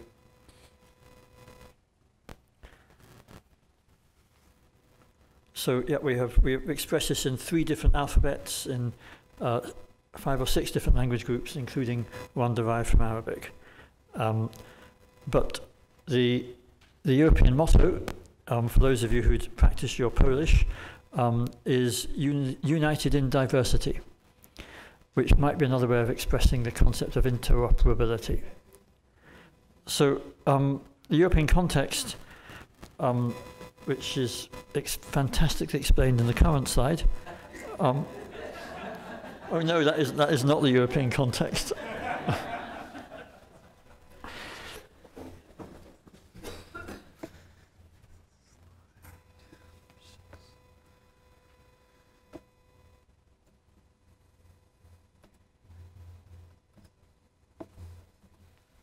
So this is the next slide. Europe has not been taken over by Mr. and Mrs. Gates. So there is some law which applies without question across the whole of the European Union, and that's embodied in regulations. There's some law which is suggested to each member state that they then interpret in their own way, and those are embodied in directives. And then some countries do something what they want to do, and each of these interacts with each other. On top of this, there is some shared practice, but not complete shared practice, that can be instituted by the European Union or by a bigger grouping that's less formal called the Council of Europe. And then there are freestanding actions undertaken by groups or individuals in the context of these European actions. I think it's important to be aware that there is a master plan. We do diversity, but we also do strategy. And the European Union has put forward these steps to leverage the potential of big data, looking to invest in ideas through a range of concepts, and for example, formalizing how public-private partnerships work and stimulating individual research projects through an umbrella funding scheme called Horizon 2020, which will become Framework Programme 9 in due course. After we've solved all the problems of 2020, we'll move on. And then there was infrastructure for a data-driven economy, and this is fairly deep infrastructure. Are there enough cables to send data back and forth? Can we have a 5G 700 gigahertz mobile or cellular network so the cars don't crash into each other, which actually becomes very useful for health data if your watch is sending data back and forth as well. And then there were guidelines on standards and one-stop shops for open data, that sort of official government data, and then managing and mapping big data standards as part of building blocks. And then I think fundamental to the conversation is trust and security, and AJ and others have hinted at this. And actually, if we're to get buy-in from the clinical community, and even more essentially get buy-in from the parent and child community, then we need to make sure trust and security is clear. And so there are European data protection rules that some people are very proud of, and there are guidelines on secure data storage, and these are all based upon public consultations. And I'll mention one consultation that we all might like to contribute to in a sec. So there have been a number of relevant EU activities building a European data economy, which led to a grand thing, a communication in Europe. And this set forward a number of principles as to how we can do things. There's a strategy about the data-driven economy, and so on. And these are there to make sure the building blocks are present for people to use. And this is very high level, but it does begin to constrain the choices people can make about data options and solutions. And then open data is very important in its place. So there is this framework, which is then embodied in the digital single market, which aims to open up digital opportunities through a number of these actions, and doing this not just for health research, but for travel, for all sorts of things. So for example, everyone's very proud of the fact that you can now use your cell phone anywhere in Europe and you don't pay to ring home. So when I go to France or Germany, then I can ring home, but I can't ring a friend in France from Germany. That still costs money. So there are some subtleties. And there'll be a single set of EU rules on data protection and privacy come next year, which many people are extremely proud of. But as AJ and others have hinted at, this is going to impose significant burdens on people doing research. Presumably as a fair price for accessing the data that we all want to use. As I say, we're working towards high quality 5G, and then to help make people more familiar with data, then everything will be available online as you travel. Common cybersecurity laws and encouragement for governments to work together. Now, this is all underpinned by consultations. So there's one consultation that's open at the moment that regulators, companies, individuals might like to contribute to. And this is a public consultation on health and care in the digital single market. So what can we do to support cross-border access to the management of personal health data? What inconsistencies are there in how data is captured that we can improve on?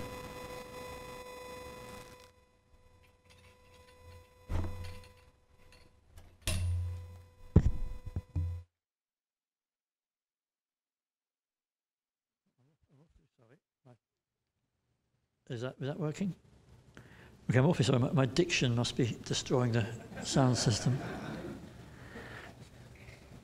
Okay, so we want to have a joint European exploitation, and again, this does need to be coordinated. That somewhere the European Federation of Pharmaceutical Industries and Associations, EFPIA, has said that there should be a government-based, a government-backed system for sharing data in a pre-competitive way that helps pharmaceutical companies and regulators and clinicians and families work together. But you can't have that cross-governmental, government-backed organisation unless these sorts of issues have been discussed and thrashed out in public. So I think it's worth considering responding to this consultation. We certainly responded to your consultation on the common rule, because we think what happens in the States is quite important to what happens in Europe. And it may be that you might like to think the other way around. And the inspectors are here. Members of the European Commission have arrived in the United States yesterday to inspect your data protection, to determine whether European data can still come to the United States. Because that's how we take it seriously. I think the model it's like applying GCP but to everyday data.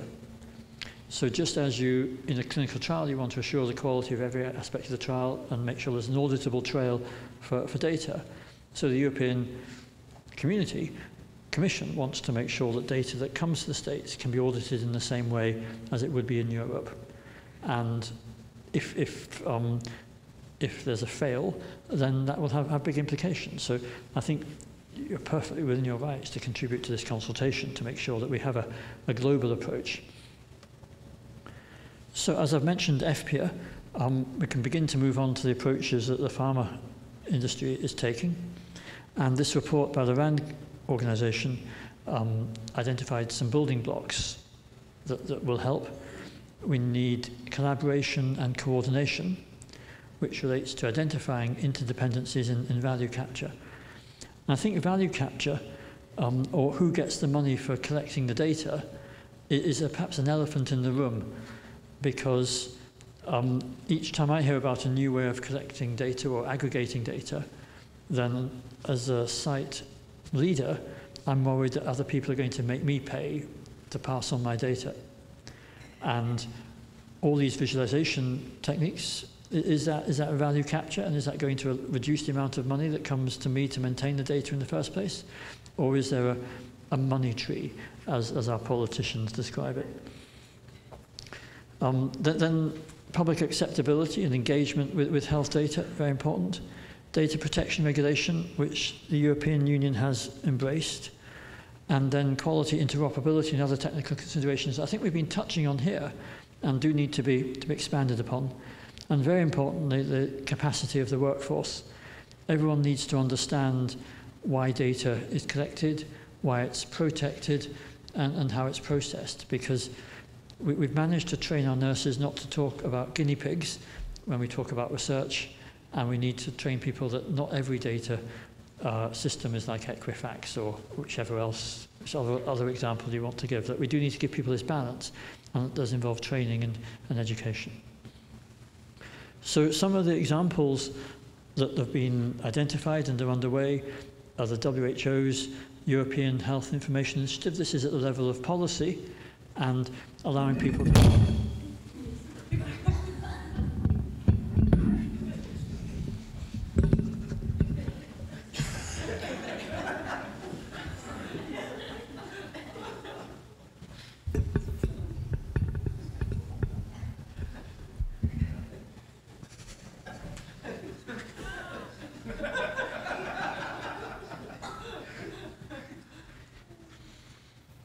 So what is a birth, what is a death, and such like, which does vary quite a lot. The definition of a live birth, for example, differs quite a long way across Europe and has big impacts upon perceptions of healthcare. Another example is using an integrated electronic health record from Europe's primary care givers, what we in the UK call general practitioners, but have multiple other names across Europe. And they did come up with some projects that looked at integrating different ways of handling electronic health records to suggest how you could promote interoperability. The Electronic Health Records for Clinical Research Initiative was a big collaboration that identified some techniques, and it was a really good pilot study and has led to the establishment of a non-profit that is now able to hold the strands of these efforts. Other examples are the European Smart Open Services for European Patients pilot project. There's a theme emerging here of pilot projects, and then using guidelines that apply in one country but could be generalized, and then looking at electronic medicines infrastructures to build data that can then be used in further developments. So each of these is an example of how the elements of the toolbox are being put together, but we still need to integrate that toolbox and make sure it's globally interoperable. Now, one positive force in European drug development is an enormous private-public partnership, more than €3 billion, which must be a similar number of dollars, which represents funding from the European Commission. So this is European tax dollars or euros, melded with in-kind contributions from the trade organization.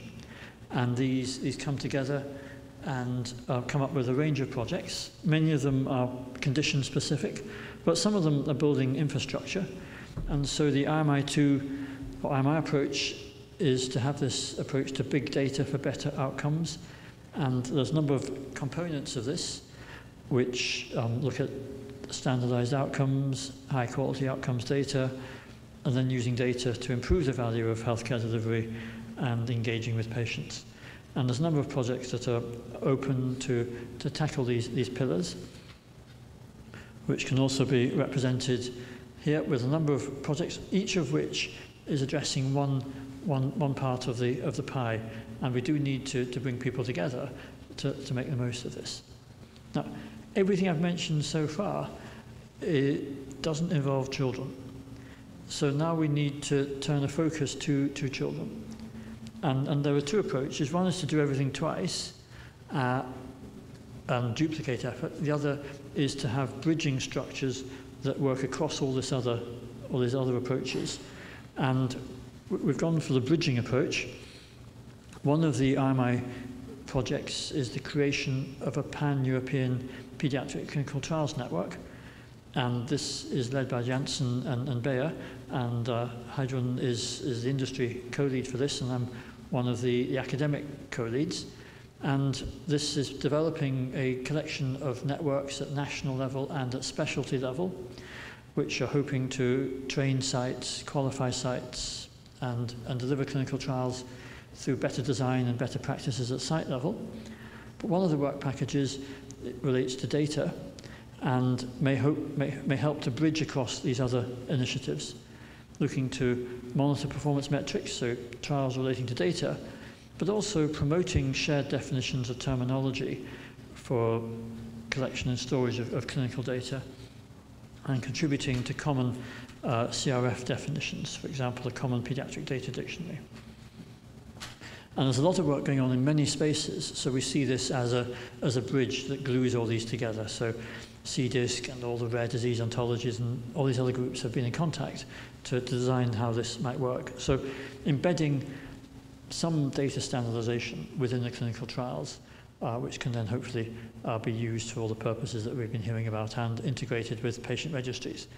And we're particularly conscious of the rare disease community who do all this every time they set up a new registry, so we need to try and have some commonality across all of that. Another strategy that we're fond of is research infrastructures. So we have the European Strategic Forum for Research Infrastructures, has a roadmap, and this is an illustration of its current roadmap. Now, here's the pointer.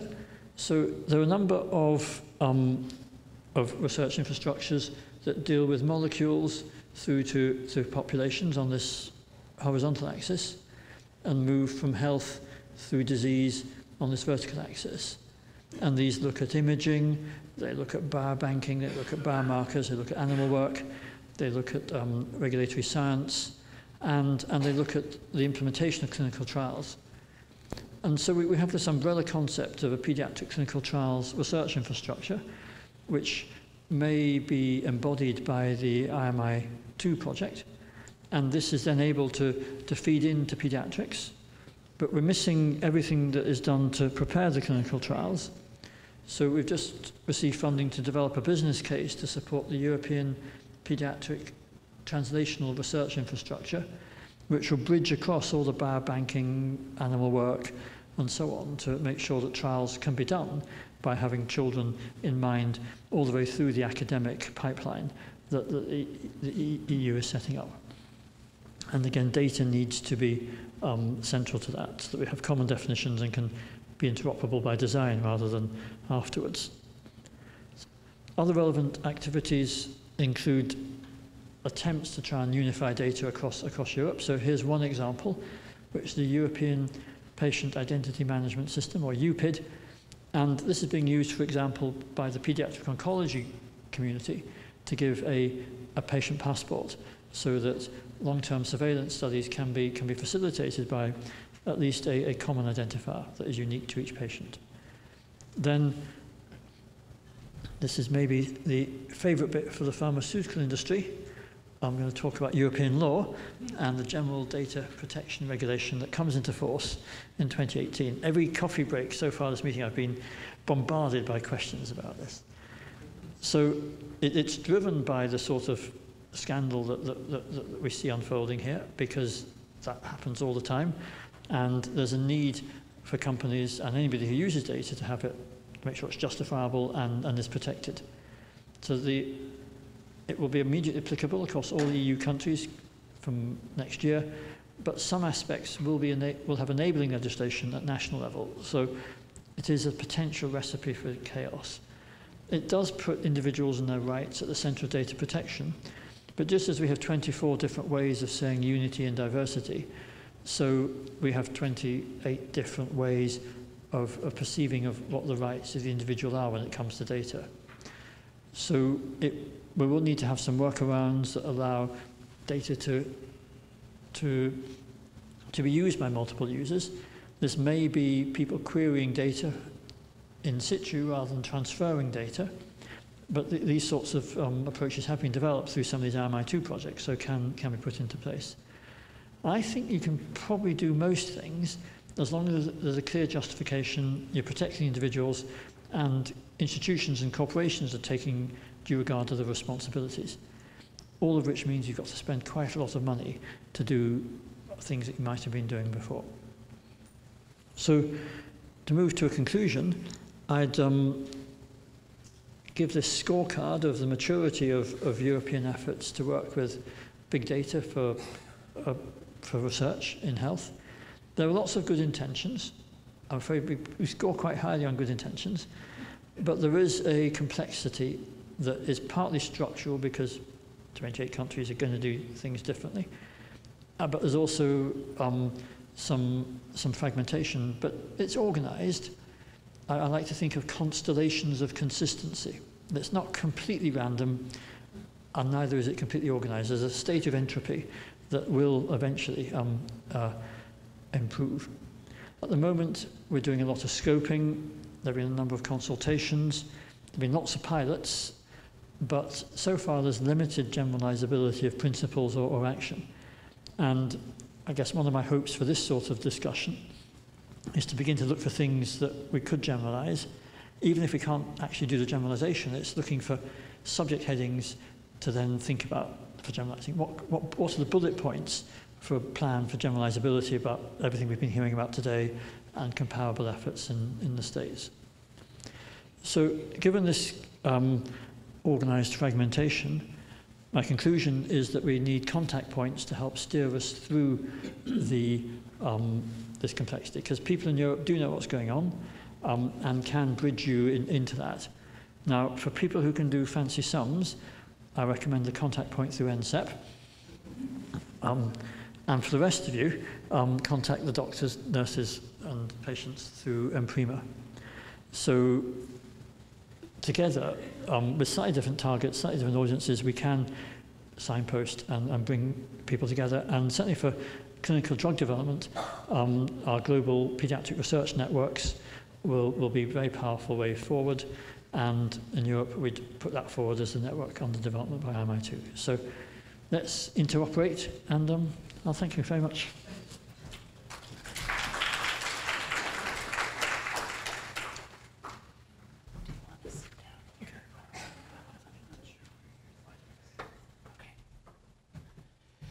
Thank you very much, Dr. Turner. And the next person that's going to be talking is Dr. Shoko Sakine from the Pharmaceutical and Medical Devices Agency in Japan. And she is a reviewer in the Office of Safety 2 at Pharmaceuticals and Medical Devices Agency. She'll be talking with us about Pharmaceutical and Medical Devices Agency's plans for use of big data in healthcare.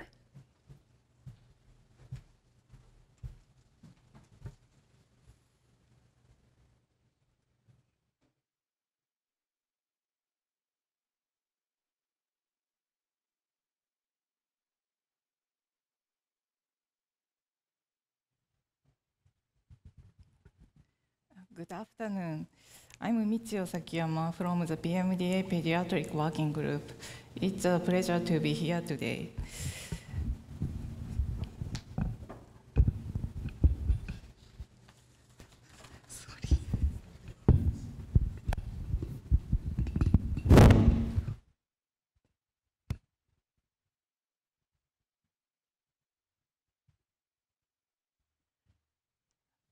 My colleague Shoko Sekine and I are here to talk about the current situation and the future challenges of using big data in healthcare in Japan. This is the outline of our presentation. First, I'd like to introduce the PMDA and the framework of post-marketing safety measures in Japan. Next, I'll talk about the current situation of post-marketing data surveillance. Then, Shoko will talk about the future challenges in Japan. Now let's start with the introduction of the PMDA. The Pharmaceuticals and Medical Devices Agency, PMDA, is a Japanese regulatory agency working together with the Ministry of Health, Labor and Welfare, MHLW. The PMDA is an incorporated administrative agency with non-civil service status. Our obligation is to protect the public health by assuring safety, efficacy, and quality of pharmaceuticals and medical devices. We conduct scientific reviews of marketing authorization applications of pharmaceuticals and medical devices, and monitoring of their post-marketing safety. We are also responsible for providing relief compensation for sufferers from adverse drug reactions and infections due to pharmaceuticals or biological products. This graph shows the number of proportion of medicines whose pediatric dosages and administration were approved in Japan. The proportion of medicines approved for pediatrics in total shows an increasing trend compared to before. Next, I'd like to talk about the PMDA Pediatric Working Group. The PMDA has established a pediatric working group as one of the projects across multi-offices since November 2011.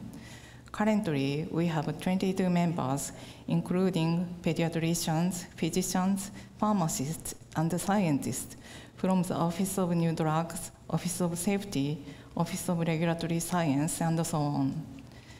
Our tasks are encouraging industries and investigators to develop medicinal products for children, strengthening collaboration with foreign regulatory agencies for development of pediatric medicines, studying and organizing past reviews and cases of consultations, and exchanging views with domestic stakeholders, such as medical institutions and industry groups.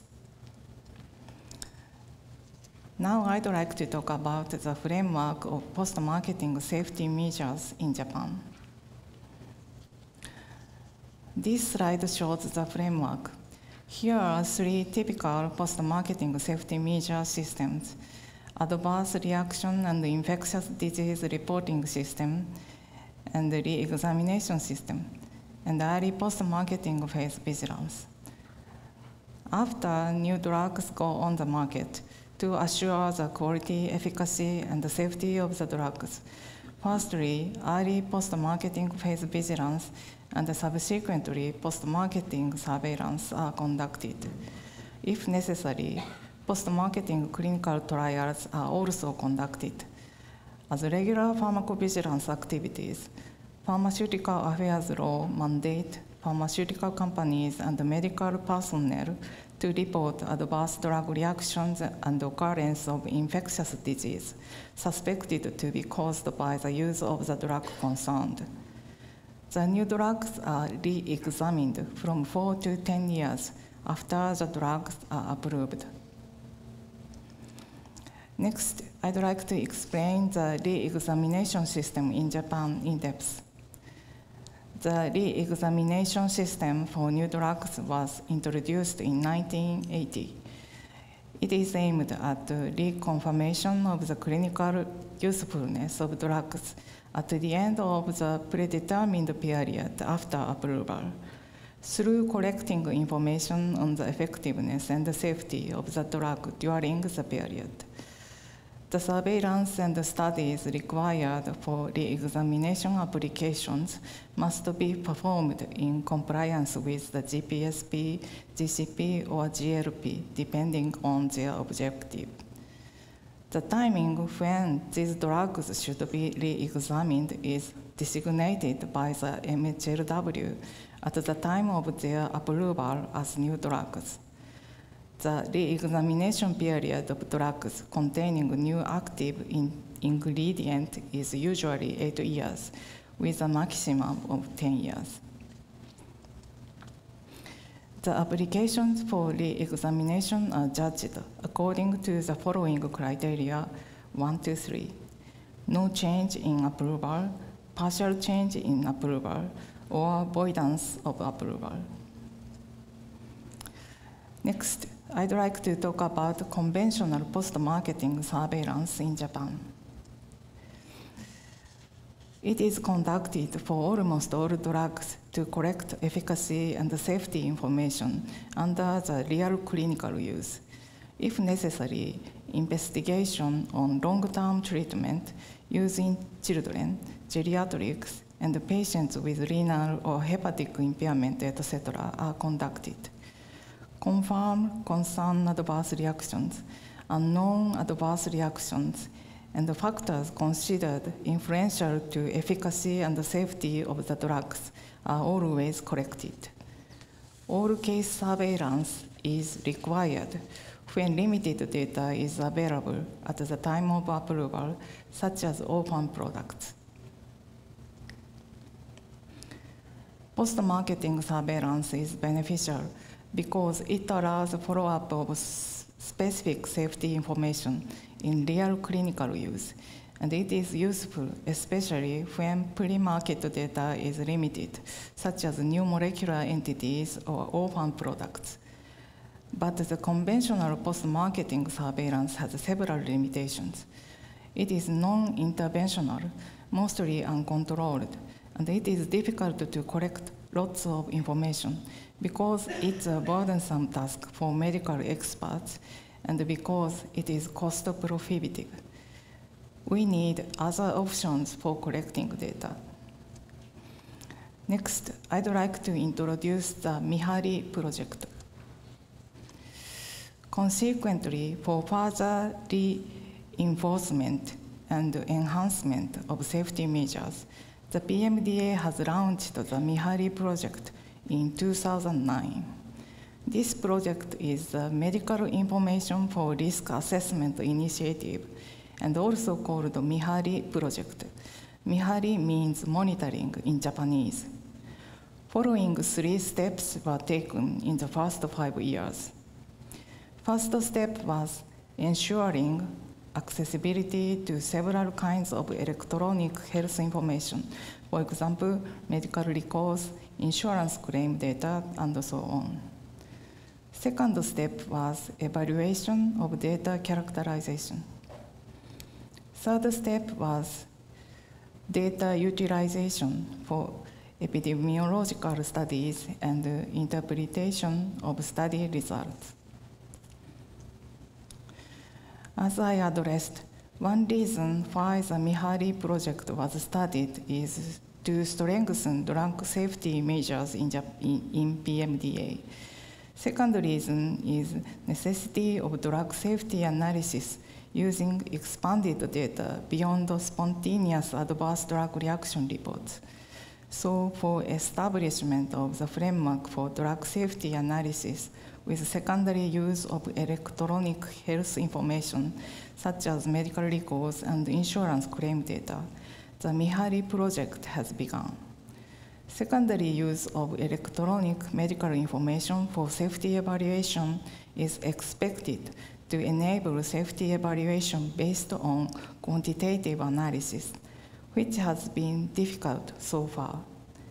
It will also provide a faster and easier way of evaluation compared to collecting primary data from study planned and conducted just for the purpose. This slide shows the novel framework of PMDA's pharmacovigilance practice. We evaluate drug safety using electronic health information databases such as claims data and electronic medical records databases to complement traditional data sources such as spontaneous reports. The information is shared with the MHLW. Then the MHLW provides appropriate safety measures. PMDA has conducted some studies in the MIHARI project. Through this project, we have been able to enhance signal detection of adverse reaction, risk assessment of onset of adverse events, conduct surveys on patterns of prescription, and also research the impact of safety measures. We provide timely updates on the PMDA website. Next, I will talk about our new approach, advanced review and consultation framework using an innovative assessment techniques. The patient-level clinical data is not required in new drug applications in Japan so far.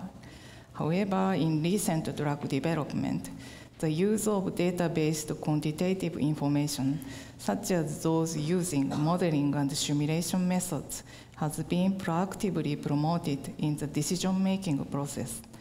Under such circumstances, the PMDA recognizes the need for accumulating electronic study data, analyzing the data with advanced methods, and making use of the data in the process of its reviews and consultations. Electronic submission of study data for new drug applications has been studied since 2016. The use of such accumulated data is expected to reduce the workload of regulatory submission for sponsors, improve PMDA's evidence-based reviews and consultations, and lead to development of new guidelines which will eventually result in a rise in the success rate of drug development. In terms of safety measures, taking a cross-sectoral approach to data analysis is expected to select a more appropriate pediatric dosage and calculate the risk of medicine for pediatric use more accurately, for which monitoring should be implemented intensively. Next, Shoko will talk about the future challenges.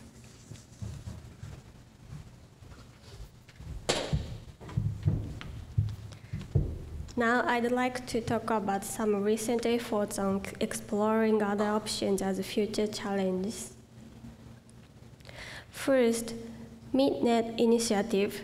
In Japan, available electronic healthcare data sources are, for example, claim data and electronic medical record data. Claim data includes information on patient characteristics, prescriptions, medical procedures, and diagnosis. It is beneficial in terms of collecting information on all treatment covered by insurance and tracing them. However, in the claimed data information, there are limitations, like no information about test result is included. Now, for post-marketing drug safety measures using electronic healthcare data, MHLW and PMDA is currently building a new network of electronic healthcare database called MidNet. In this database, healthcare data from various sources will be covered, including not only claim data, but also electronic medical record data. So it could be beneficial, especially in following the laboratory test result.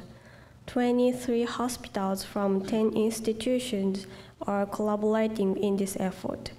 It covers 4 million patients currently. Also, data are able to be put out almost in real time. Here's data categories in the MidNet system. hospital information data, which is health insurance data, claim data, and diagnosis procedure combination data are included, featured to include laboratory data. Including laboratory data is a feature of this database. So I'd like to explain how we maintain high-quality data. When we checked sampling data at the introduction period, consistency of data between HIS and MidNet database was very low. So by comparing actual data of a hospital information system and number of data items and contents to confirm if the data transferred to database accurately, we operated quality control hospital by hospital. Currently, real-time data quality control are being performed. In the result, the MidNet database is now a verified high-quality reliability and the most advanced database in Japan.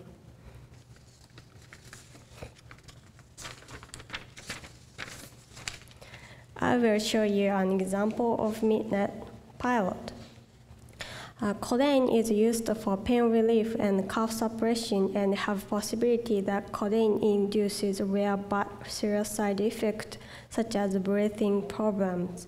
PMDA, US FDA, and EMA had issued a recommendation to restrict the use of codeine-containing medicines as pain relief and cough suppression for children under 12. During 2009, between 2015, 0.2% were prescribed for under 12 years old in Japan. It is confirmed by the MidNet database the possibility case causing respiratory depression during administration of codeine-containing products. This information was used as one of the reference when we changed the labeling. Now I will talk about Clinical Innovation Network. Since cost of developing a new drug is rising over the world, recently new approaches for clinical study with disease registries have been highly interesting. In Japan, in view of these, integrating disease registries have been under development with the leadership of National Centers for Specialized Medicine Research. There are 6 of these national centers in Japan, and those studies are developed in cancer, psychiatric, children, and other areas. Promotion of innovation through development of Clinical Innovation Network is also mentioned in Japan Revitalization Strategy 2016.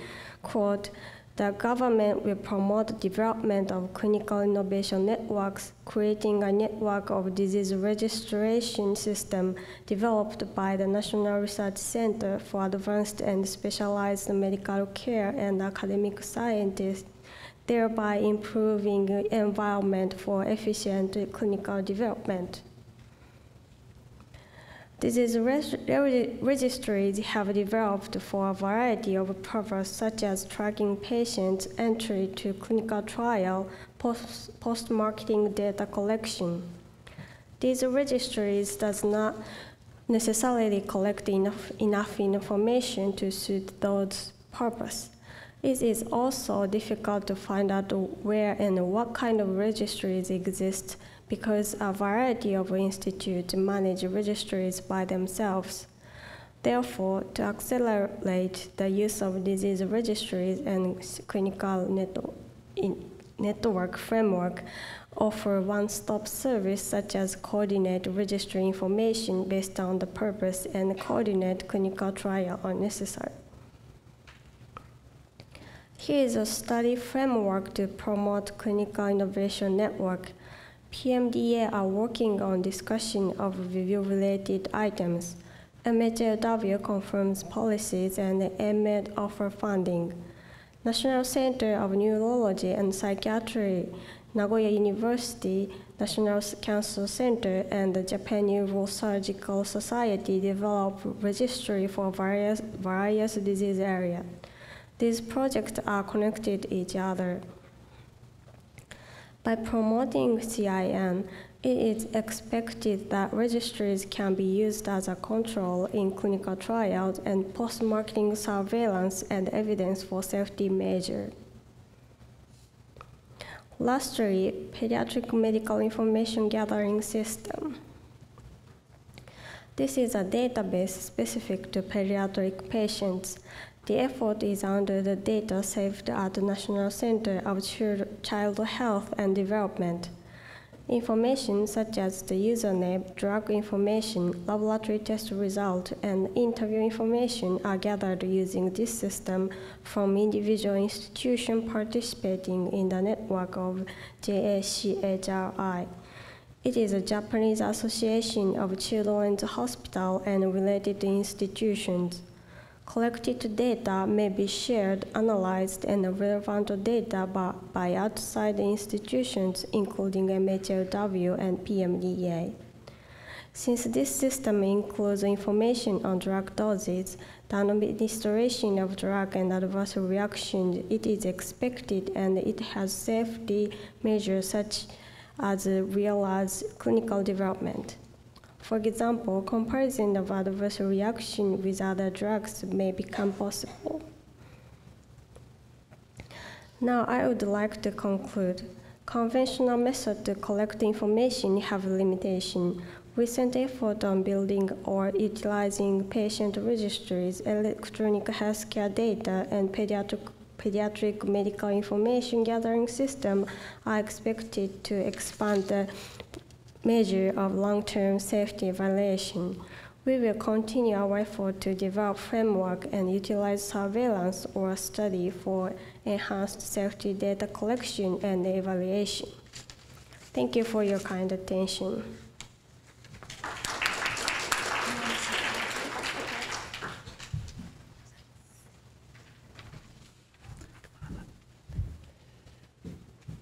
Thank you very much, everyone who presented in this panel.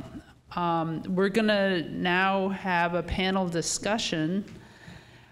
I think there are a couple of people that were requested to join the panel. That would be great, that weren't speakers.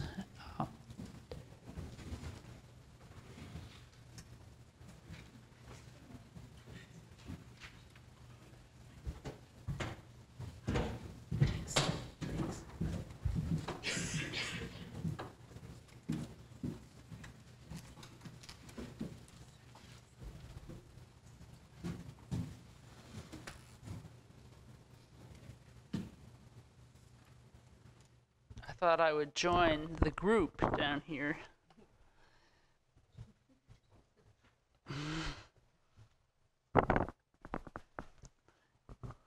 Okay, so I should just say to start that this is not my specialty. I am here to learn. So you all can teach me something on international big data. I'm going to start with question number one. What are the steps we need to take to set up international big data projects in healthcare, such as ethical area, data protection area, any other areas?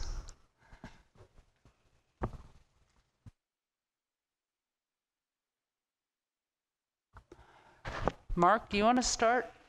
Great, thank you. So gentlemen first, I see. Fair enough. Minorities.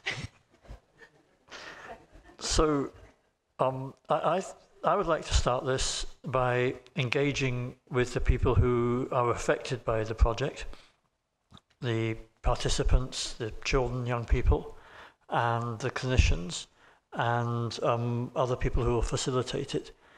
Because I hope we can do this through a sort of quality by design approach and find out what's feasible, find out what's going to work before putting pen to paper or brain cell to brain cell. And it's all about what's possible, what's feasible. Ethics depends upon the country and so forth. So I think there's a feasibility that's informed by everyone who's going to contribute is first. And then the next step, as I learnt earlier on, is a really careful discussion about the design of the study. What's your exposures, what's your outcomes, all the other tiddly bits that get in the way, and then move on to ethics, data protection, and so forth. Then, of course, we need to grasp those problems. In Europe, there are hundreds of ethics committees. I think you might call them institutional review boards. And in the UK, for example, you can apply to one ethics committee which gives you approval across the rest of the UK. In Italy, you need to apply to all 120 or however many there are. And this will be simplified for clinical trials with the passage of the clinical trials regulation, whenever that starts. But there's still a lot of hard work to be done. We are working with the European network of research ethics committees to point out that by protecting people in 120 different ways, you're actually not protecting them at all. You're taking far more risks with children's health by having 120 ethics committees than you are by not doing the research. It's crazy. But people are rooted in their experiences, and people have always done things for good reasons. The trouble is they've always done them for different good reasons. So we can't overcome that at one step. We just have to work through it step by step as the treacle gets ever thicker. So I'm afraid ethics committees in Europe are going to be a mess for the foreseeable future. Data protection is at least going to be very well regulated, and there'll be very clear rules to follow, and a significant overhead for anyone planning research, and that hasn't really filtered through into how it's going on. But grasping that overhead and working with it, I think is good. But I think the way around that overhead is to pool resources as much as possible, to build up these infrastructures that can be used for multiple studies. And certainly at the site level, for me, a child with oncology problems or cardiology problems still uses our database. Their billing or codes are all on the same computer system, so we need to make sure that computer system is interoperable with all the other ones. Some of the specialties have focused on their own registries, but I think we do need to supplement that by site level and national level data. So I guess my steps are to listen to people of all shapes and sizes, take a strategic approach to collaboration, and design the study carefully. Thank you. Thank you. I wanted to just briefly say that Dr. Miriam Sturkenboom has joined this panel, and I haven't introduced her before. She's a professor in observational data analysis at Utrecht University Medical Center. Do you want to comment?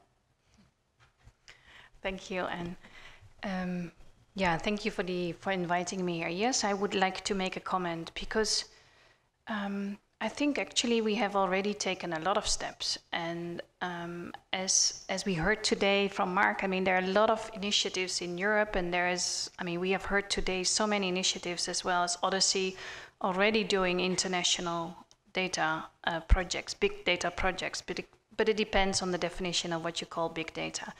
I think my learning is in the EU we always do international sharing because there's like 28 different versions, but so it's possible. It's also possible in the vaccine area. There have recently been a lot of global projects actually funded by WHO where it's possible to actually share data and do studies on vaccine safety.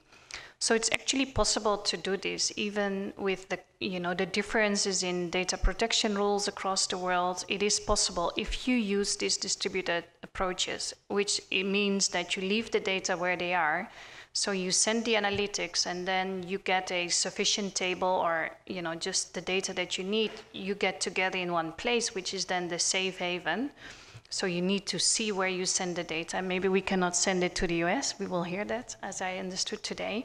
But you need like one place that has a data protection rule. And when you send the data there, that is the rule that actually holds. So the choice of the country where you send the sufficient data to is important. So I think we actually much further than we may want to believe from this question. There is a lot of proof of concept that this works. So I think, again, listening today to all these great data projects, what is needed as a first step would be is that there is a recognition, and I will talk about that tomorrow, that in the pediatric area, this is really needed actually. So you cannot, many questions you cannot address only in, even not with the Sentinel or not with one of the systems. So what needs to happen is I think the realization that it's necessary to share data across continents, and I think we need to talk about continents here, and to make that happen, and so there needs to be the willingness, and I think that is the most important step. Okay, great. I would like to hear from our Japanese colleagues about your perspectives on maybe Dr. Sakine. Okay. I'm not a specialist of the data collecting, but I think the first step, I think it is important to share what's the goal of the project, because in I think the rule related that this kind of project is complicated and must be different between country and country, like ethical rules. So to confirm what I think it is important to share what's the goal of the project, I think. Thank you.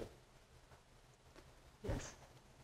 I would just like to make one additional comment in terms, we're talking about what are the steps we need to take to set up international data sharing. I would like us to consider from the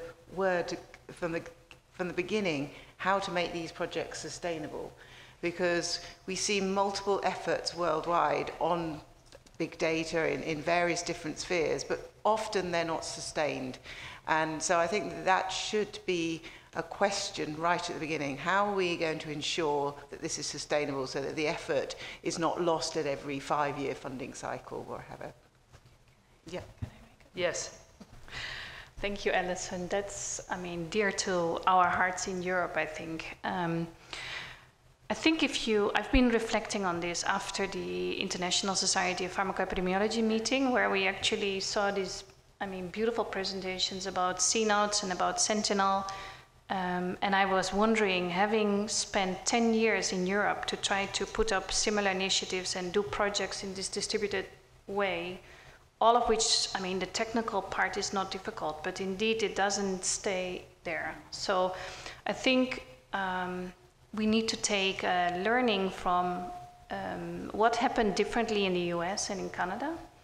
And I think what you see is those projects that have like a regulatory framework behind it, or really like a governmental framework where it's law.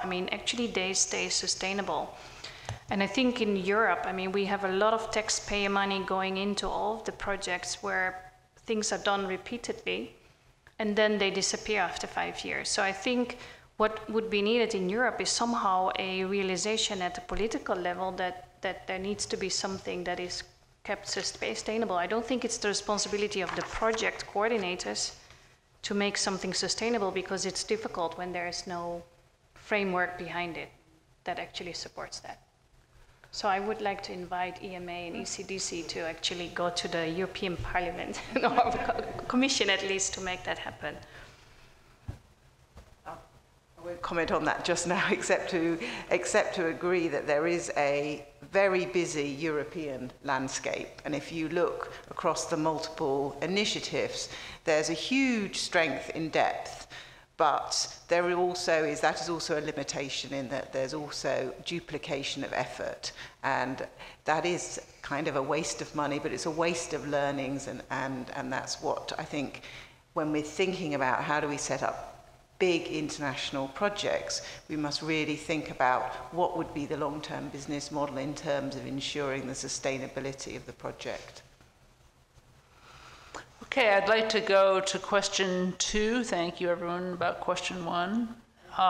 Question 2 is, what types of subject matter is possible to study using international big data in healthcare? And which terms or concepts can be included in big data research across jurisdictions? Are there limits to the subject matter that can be used using international big data? Go ahead. I think the question is slightly, you can interpret it in different ways. So the way I interpret it, what is actually possible in an easier fashion to do across, internationally. And I think what we have seen is that if you go back, I think in the 80s we started already using big data for drug safety questions, and the first starting in the US. And I think in the drug safety arena, there's basically no doubt that you need to use this type of big data to address the questions, because the events are being so rare that you need to be big. So I think in the safety, drug safety, vaccine safety is where you can easily start. I think the difficulties that we're still facing are in the realm of comparative effectiveness, where you have most of the problems with confounding and all types of potential biases. So that is difficult, I think, if you have a scale. And then everything which is descriptive, I think, fits very well in the possibilities of what is possible. So I would start descriptive safety, and then maybe when that is possible, we go to effectiveness, and then you can go even into machine learning, where where you need some guided approaches. So. Okay. Thanks. I suppose the only thing I might add on that in terms of safety, I was thinking about that in terms of what collaborations we were currently doing between the EMA and FDA. And I guess safety is difficult because it's so dependent on the clinical care pathway and how care is delivered. It's dependent on the access to medicines, and that varies across different jurisdictions. And I guess it's also dependent on the preventative medicine, the preventative measures that may have been taken in different countries, what dosage, what co-medications are being prescribed, and what other potential, there's multiple potential differences across different jurisdictions. So while we can study that, I think we need to be cognizant of the differences, and it gets back again to really understanding the data sets. I suppose Patrick may be able to help in terms of what he's seen across the Odyssey network and how challenging that has been to look at different data sets in very different countries. Mark? Thank you. I guess I can suggest some terms or concepts that can be difficult to include in big data, just as examples. And as a neonatologist, I have to draw attention to the fact that neonate is not a standardized term. There's this unfortunate reliance on WHO's epidemiological definition of someone who's less than 28 days old.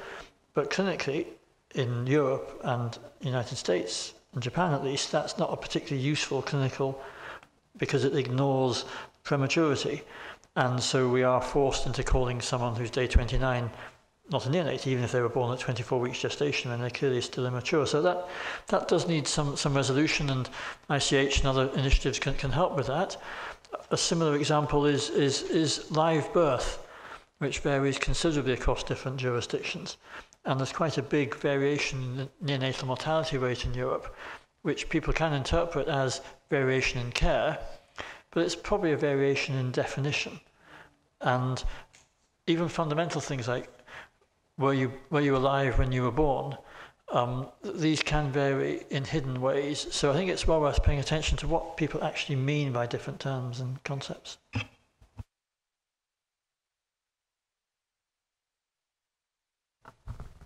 Would Dr. Sakiyama like to comment?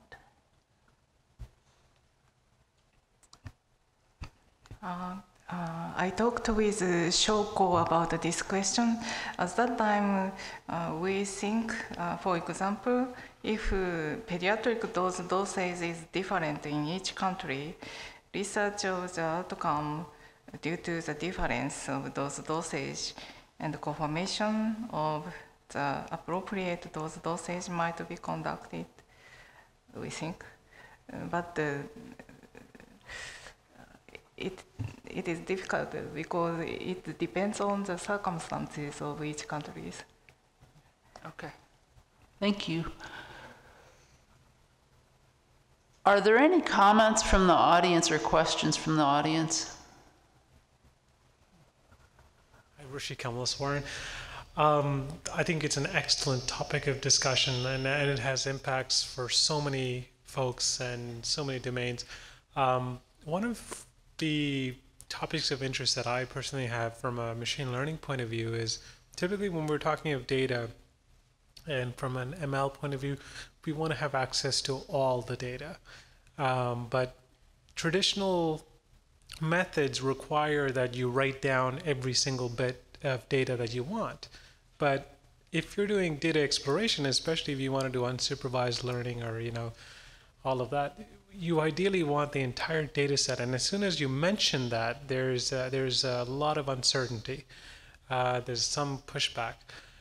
How do you think, as we start to progress more and more into this domain of machine learning and unsupervised learning and exploratory reinforced learning, how do you think internationally or even collaboratively, how do you think the protocols or procedures might be different or might change?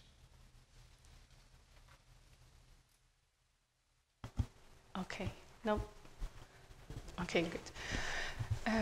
Well, that's a very good question, and I don't have an answer right away. I can just imagine how that may be, because I guess we have hurdles. First of all, there is a hesitancy, I think, to completely embark on machine learning for many people. And I've been working in the medical informatics department, so I know now what it means and how to do it. But I think, first of all, when you go to a medical community, or if you speak about health data, a lot of people may not know what it means and what you're doing. So I think the first hurdle is to convince people that what you're doing actually makes some sense.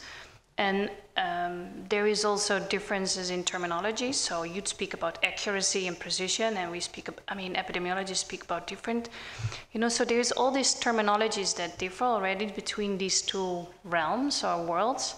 And I was quite impressed with your presentation, actually, where you really incorporate everything. But my reality is that that is very different. So if you speak about ontologies and, people already have left. So first of all, I think we need to create a understanding of what is happening. And then I think if you then want to go to exploring all of the data that there is, that becomes problematic, I think. I don't know yet how you would do the distributed learning. If you would send like a machine learning script to the local sites, I think that can easily be implemented. But I don't know that people necessarily would trust the results if you do unsupervised learning. So that would be my reservation on this. But I think it's more the governance and the perception hurdles that you need to take rather than the technical ones. Go ahead. No. Yeah, I'm talking to you. Yeah. Okay. Maybe first let me to question two. I would think as we in industry do studies across all jurisdictions, so if we implement the pediatric protocol, it normally is implemented the same protocol in Europe and in the United States, and in more and more cases, even in Japan. We use the same study protocol to study pediatric medicine. So I would think the limitation in big data lies more in the question and in the purpose where you would like to use the data for than in the jurisdiction when it comes to the scientific question.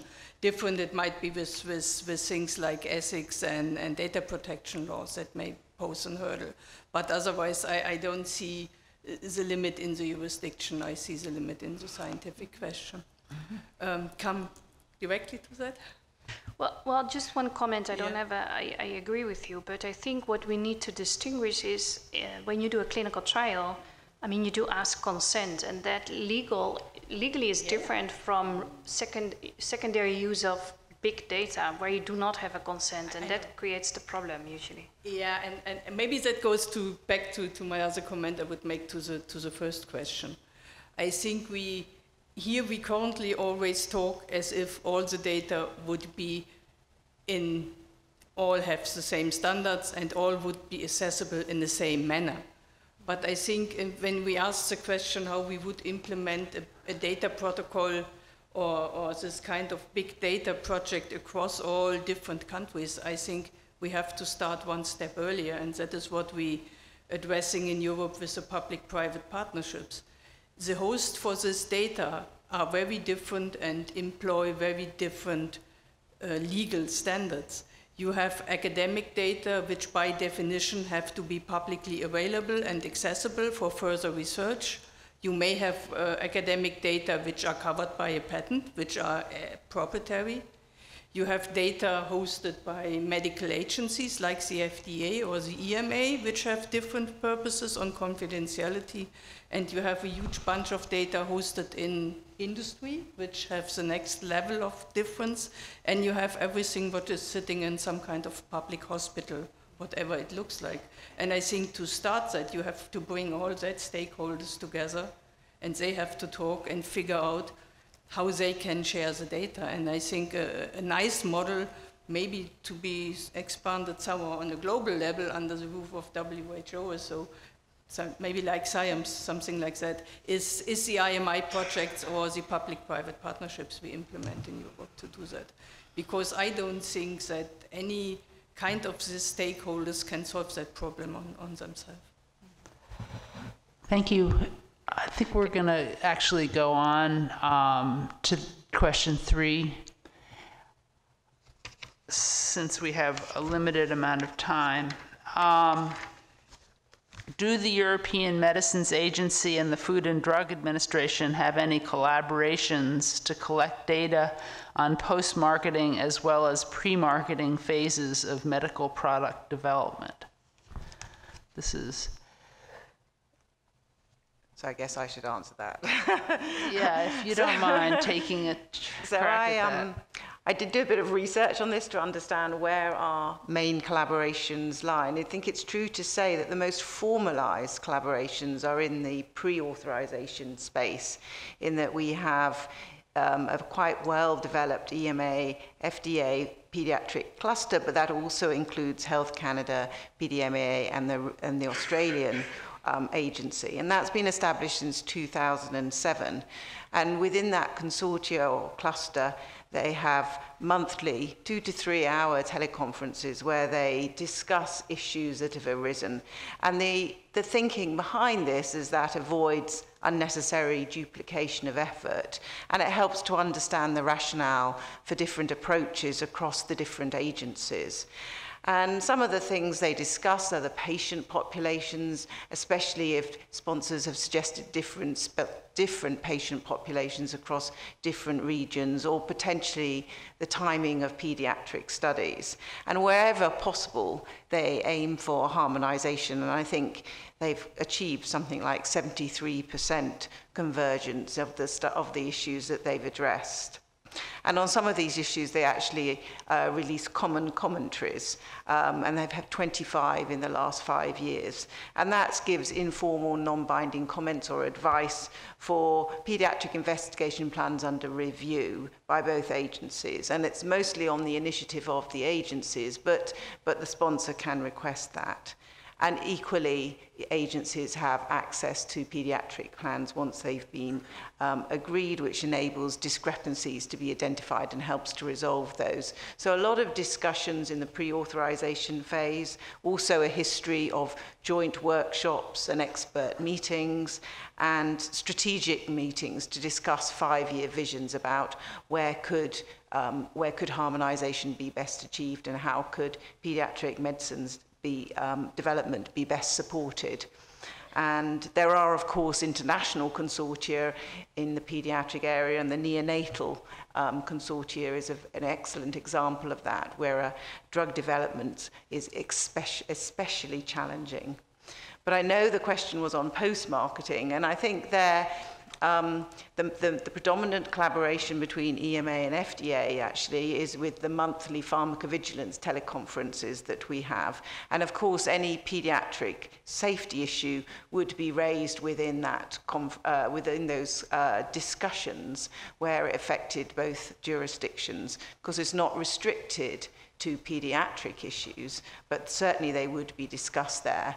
And within that sort of those sort of collaborations, they also have quarterly pharmacovigilance clusters where they discuss strategic matters. And of course, where those issues around pediatric safety issues could be raised there, as well as regular collaborations between the pediatric committees. So there is a lot of discussion, less sort of formalized as such. There's no specific pediatric cluster in the post-authorization space, but there's certainly a lot of collaboration and discussion. And certainly, we've just released a new guideline on pharmacovigilance practices, and which includes some pediatric issues, and that's open for public consultation until October 13th. So I would encourage comments through that facility. There are comments are really encouraged and welcomed on that. So I think that's it actually from me. Thank you. Anyone else want to speak to this question, either in the panel or the audience?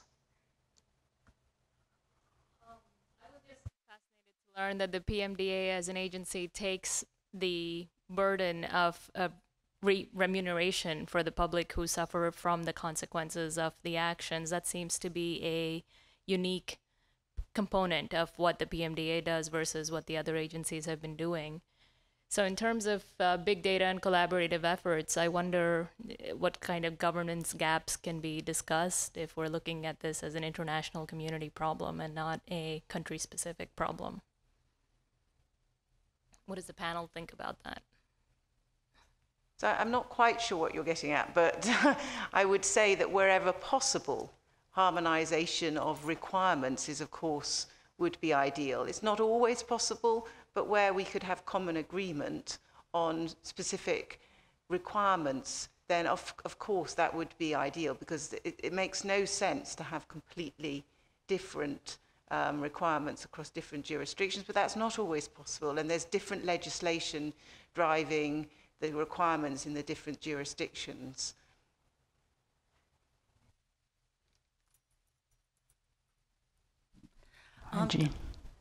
Dr. Jean Temick from FDA's Office of Pediatric Therapeutics.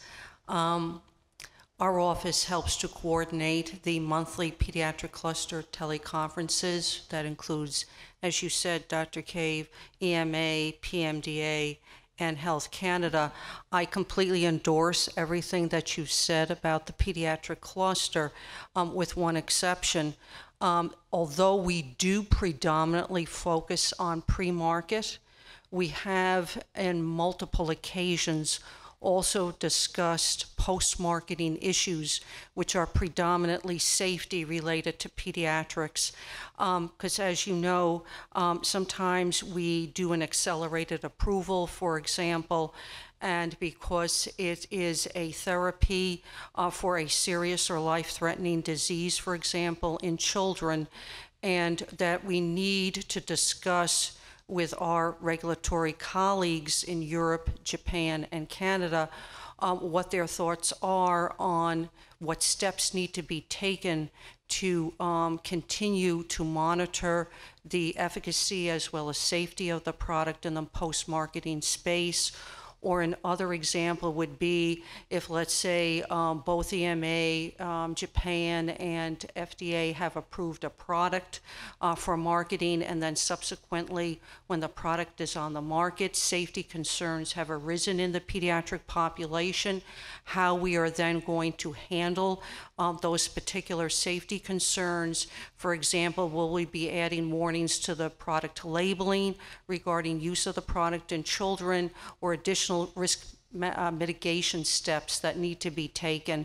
So I just wanted to mention, although maybe some of those issues do come to the pharmacovigilance cluster, many times they also come to the pediatric cluster for discussion. Thank you, Dr. Temick. I think if there's no one else that wants to speak to this question, why don't we go on to question number 4. In the United States, how is long-term medical product safety data obtained? Through links, through unique identifiers, for example. I think since I'm the only person from the United States on this panel, I'm going to have to take a crack at this one. But I'm going to definitely ask the audience to also weigh in.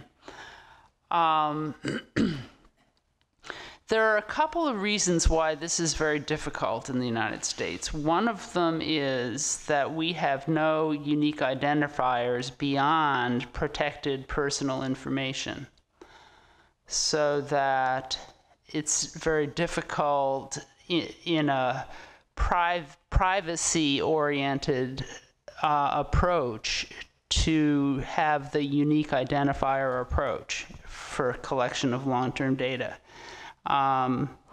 And the other thing, of course, is that we do not have one healthcare system, so that the information that goes into the various different healthcare systems may not be valid over long periods of time. So one person might go from one healthcare system, 2 years later go to another healthcare system, the family takes them across the country.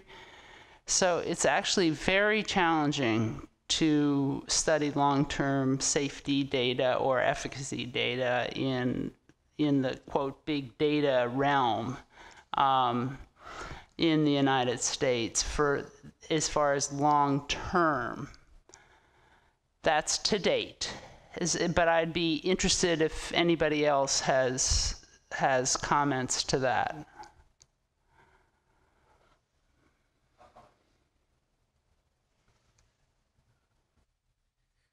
Bill Cooper from Vanderbilt. I think one of the additional challenges, and Jeff touched on this in some of the vaccine work that he was describing this morning, is that when we've done long-term studies of drugs in adolescents, for example, trying to follow children after they go off to college, where they've moved states, so a study of death that could resolve on death certificates, we then have to go to the National Death Index and those kind of things.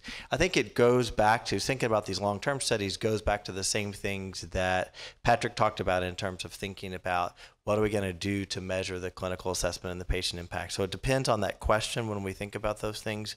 But one of the bigger challenges is as families change or they change insurance coverage, if we're using a claims-based approach, you'll often have difficulties in getting continuous data to know whether that you have continuous exposure, whether you have continuous measure of an important outcome. So it really, probably the long-term safety studies have to be really carefully thought through in terms of what exactly can you measure practically where you're going to get something that's useful.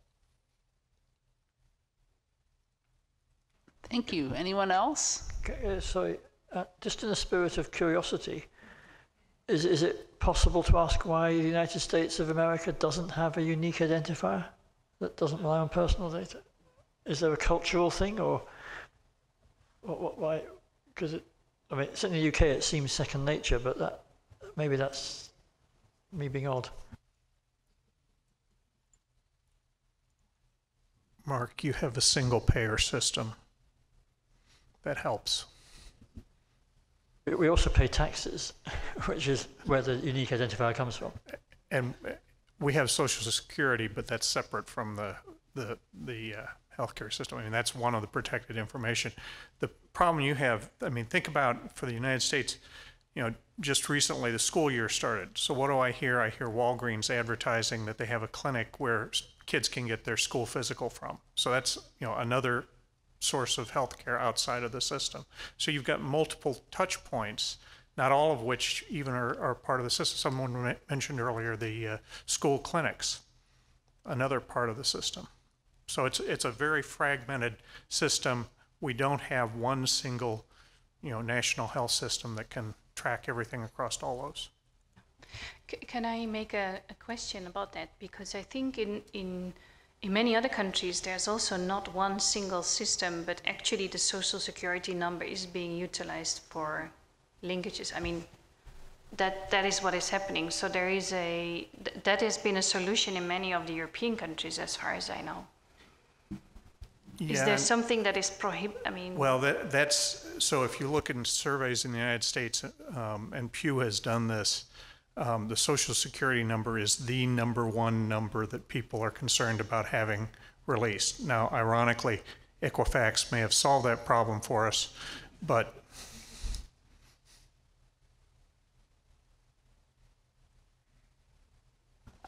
I'd like to open up the floor for anybody that has any additional comments or questions.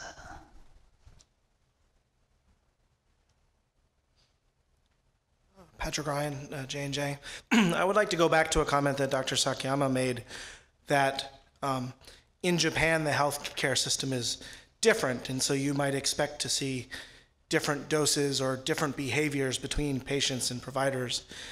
And I'd like to, I guess, pose a challenge to the to this panel. It seems like that very reason is why we have to have an international collaboration. Because if we keep doing in the US, just doing Sentinel, we're learning what we're doing in the United States, but it might be that there's something better to do that we could have learned if we had looked over in Japan or throughout Europe. So I recognize that there are challenges, but it seems to me the exact example you pointed out should serve as the motivation for why, despite all of these obstacles, we have a moral obligation to children that we need to learn across the world. So I just want to throw that challenge out and get people's reactions to it. Thanks, Patrick. Go ahead. Yes, thank you, Patrick, for putting this here. I couldn't agree more, and I think one of the nice examples that we have seen from international collaborations, first of all, was about the pandemic. And there was this international, initiated by, there was a study on the relationship between pandemic influenza vaccine and Guillain-Barré syndrome, which was stimulated by FDA and done together with WHO.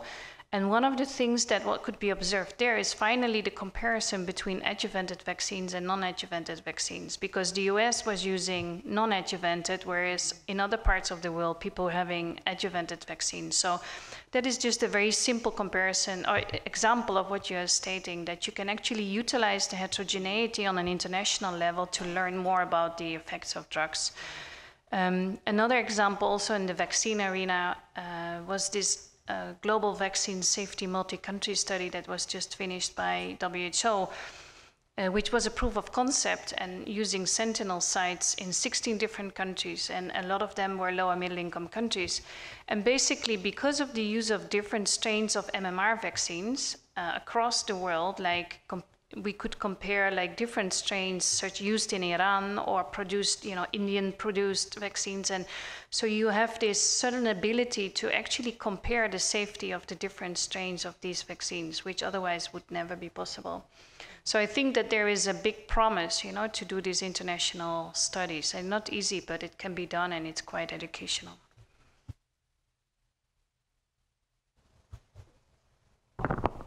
Does either Dr. Sakine or Dr. Sakayama want to respond to what Dr. Ryan said?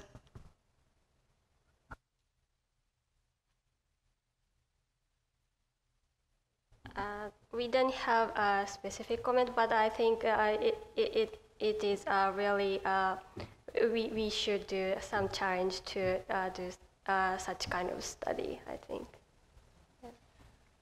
So I have a question for Patrick, actually. Oh, sorry, but just to say, when you run a study in Korea or UK or America, or what are the differences you see? Are there differences due to the region, or is it? I'm not vocalizing this very well, but you have experience already of this with the Odyssey network. And how confident are you in the results that you get back across the different regions? So certainly Miriam has more experience than I, but I'll comment from my perspective. Every time we've done an international study, we've gained a tremendous insight that originally we thought was a problem that turned out to be something legitimate. Every single time. So when we looked at treatment pathways around the world, we noticed that for diabetes, everybody starts on first-line therapy of metformin except for in Japan. And we thought, okay, our Japanese data is problematic, but it turns out that no. In Japan, you don't necessarily start on metformin. You in the UK, because of your tightly regulated formulary, second-line therapy for diabetes is glycoside, which is a drug that's not even approved in the U.S. And why that's so notable is because, myself as an epidemiologist, I rely on papers published at a CPRD to infer the treatment effects of diabetes treatments, and yet basically I'm referring on something that completely does not generalize to my country. And so we've seen many notable differences.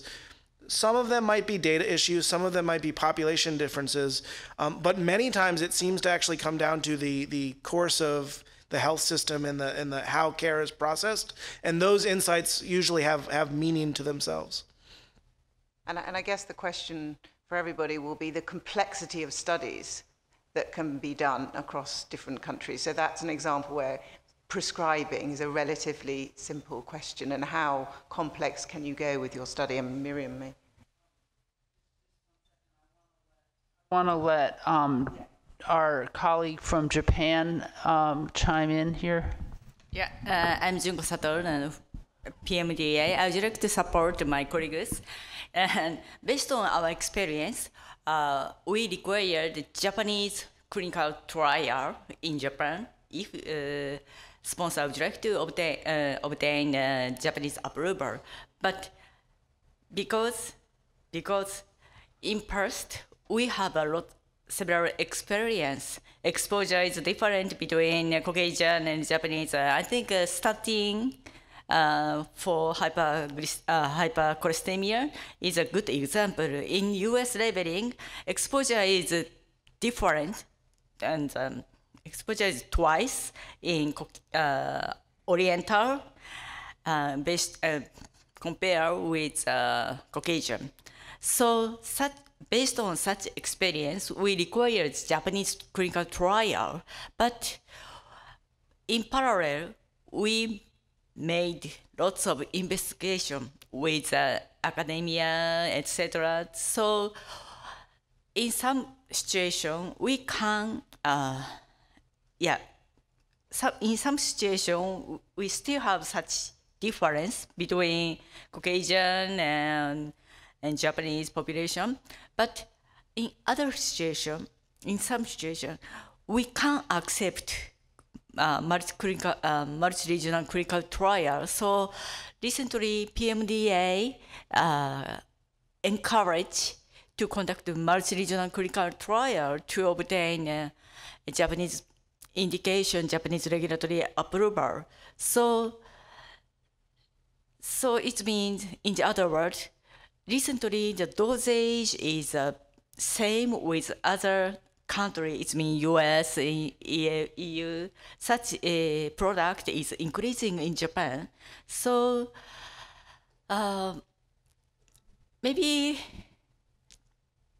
some factor, for example, body weight, genetic difference still exists between Japan and other countries, but I think difference in, for example, 20 years ago and 30 years ago is getting small. So PMDA would like to make collaboration with US, EU, other countries to enhance drug development. So this is the current situation. And in past, yes, exactly, we request unique study, but now we are changing. So I would like to say that. Thank you. Thank you. I think we'll take one more comment from the panel, and then I think we're going to stop for today because it's a little after 5. So if I can, I would like to answer the question that Alison was posing, is like, how complex can studies actually be? And again, I go back to the vaccine area. And before I do that, actually, I would like to remind us that, what we used to do was that everybody did his own study using a different protocol, using different definitions, etc. And then there would be somebody meta-analyzing that data and we would all believe it. That was our state of the art. I think we have made major leaps forward in that now we utilize a common protocol. And in some areas, we're now moving into having common analytics. So we have the same analytics, and then we pull the data. And suddenly I'm surprised because now people start discussing, can we actually pull the data? Whereas when we did meta-analysis, people were never wondering about that. So I think we have made major steps forward. Now, one example of how complex a study can be is, in my career, I think this was the most complex study that I ever had to do, which is to address the question about the pandemic influenza vaccine and narcolepsy. I think that's an association that's really difficult, and it has been done on an international level in Europe, and then now it is actually just finished on a global level, and Bruce Carlton was involved. Many people from Taiwan. The study was run in Taiwan, in Argentina, in Canada, and in European countries. And it is possible. Using this distributed approach, it is actually possible to do it. And personally, I have more confidence in the results that you get when you have a common protocol and you have dedicated and you have similar analytics than when everybody would do his own study. So I think it's possible. It's not always easy, and you need to remind what I think we heard this morning also from Jeff. You need to curate the data, really. If this is it's a sensitive question, you need to spend a lot of time in data curation.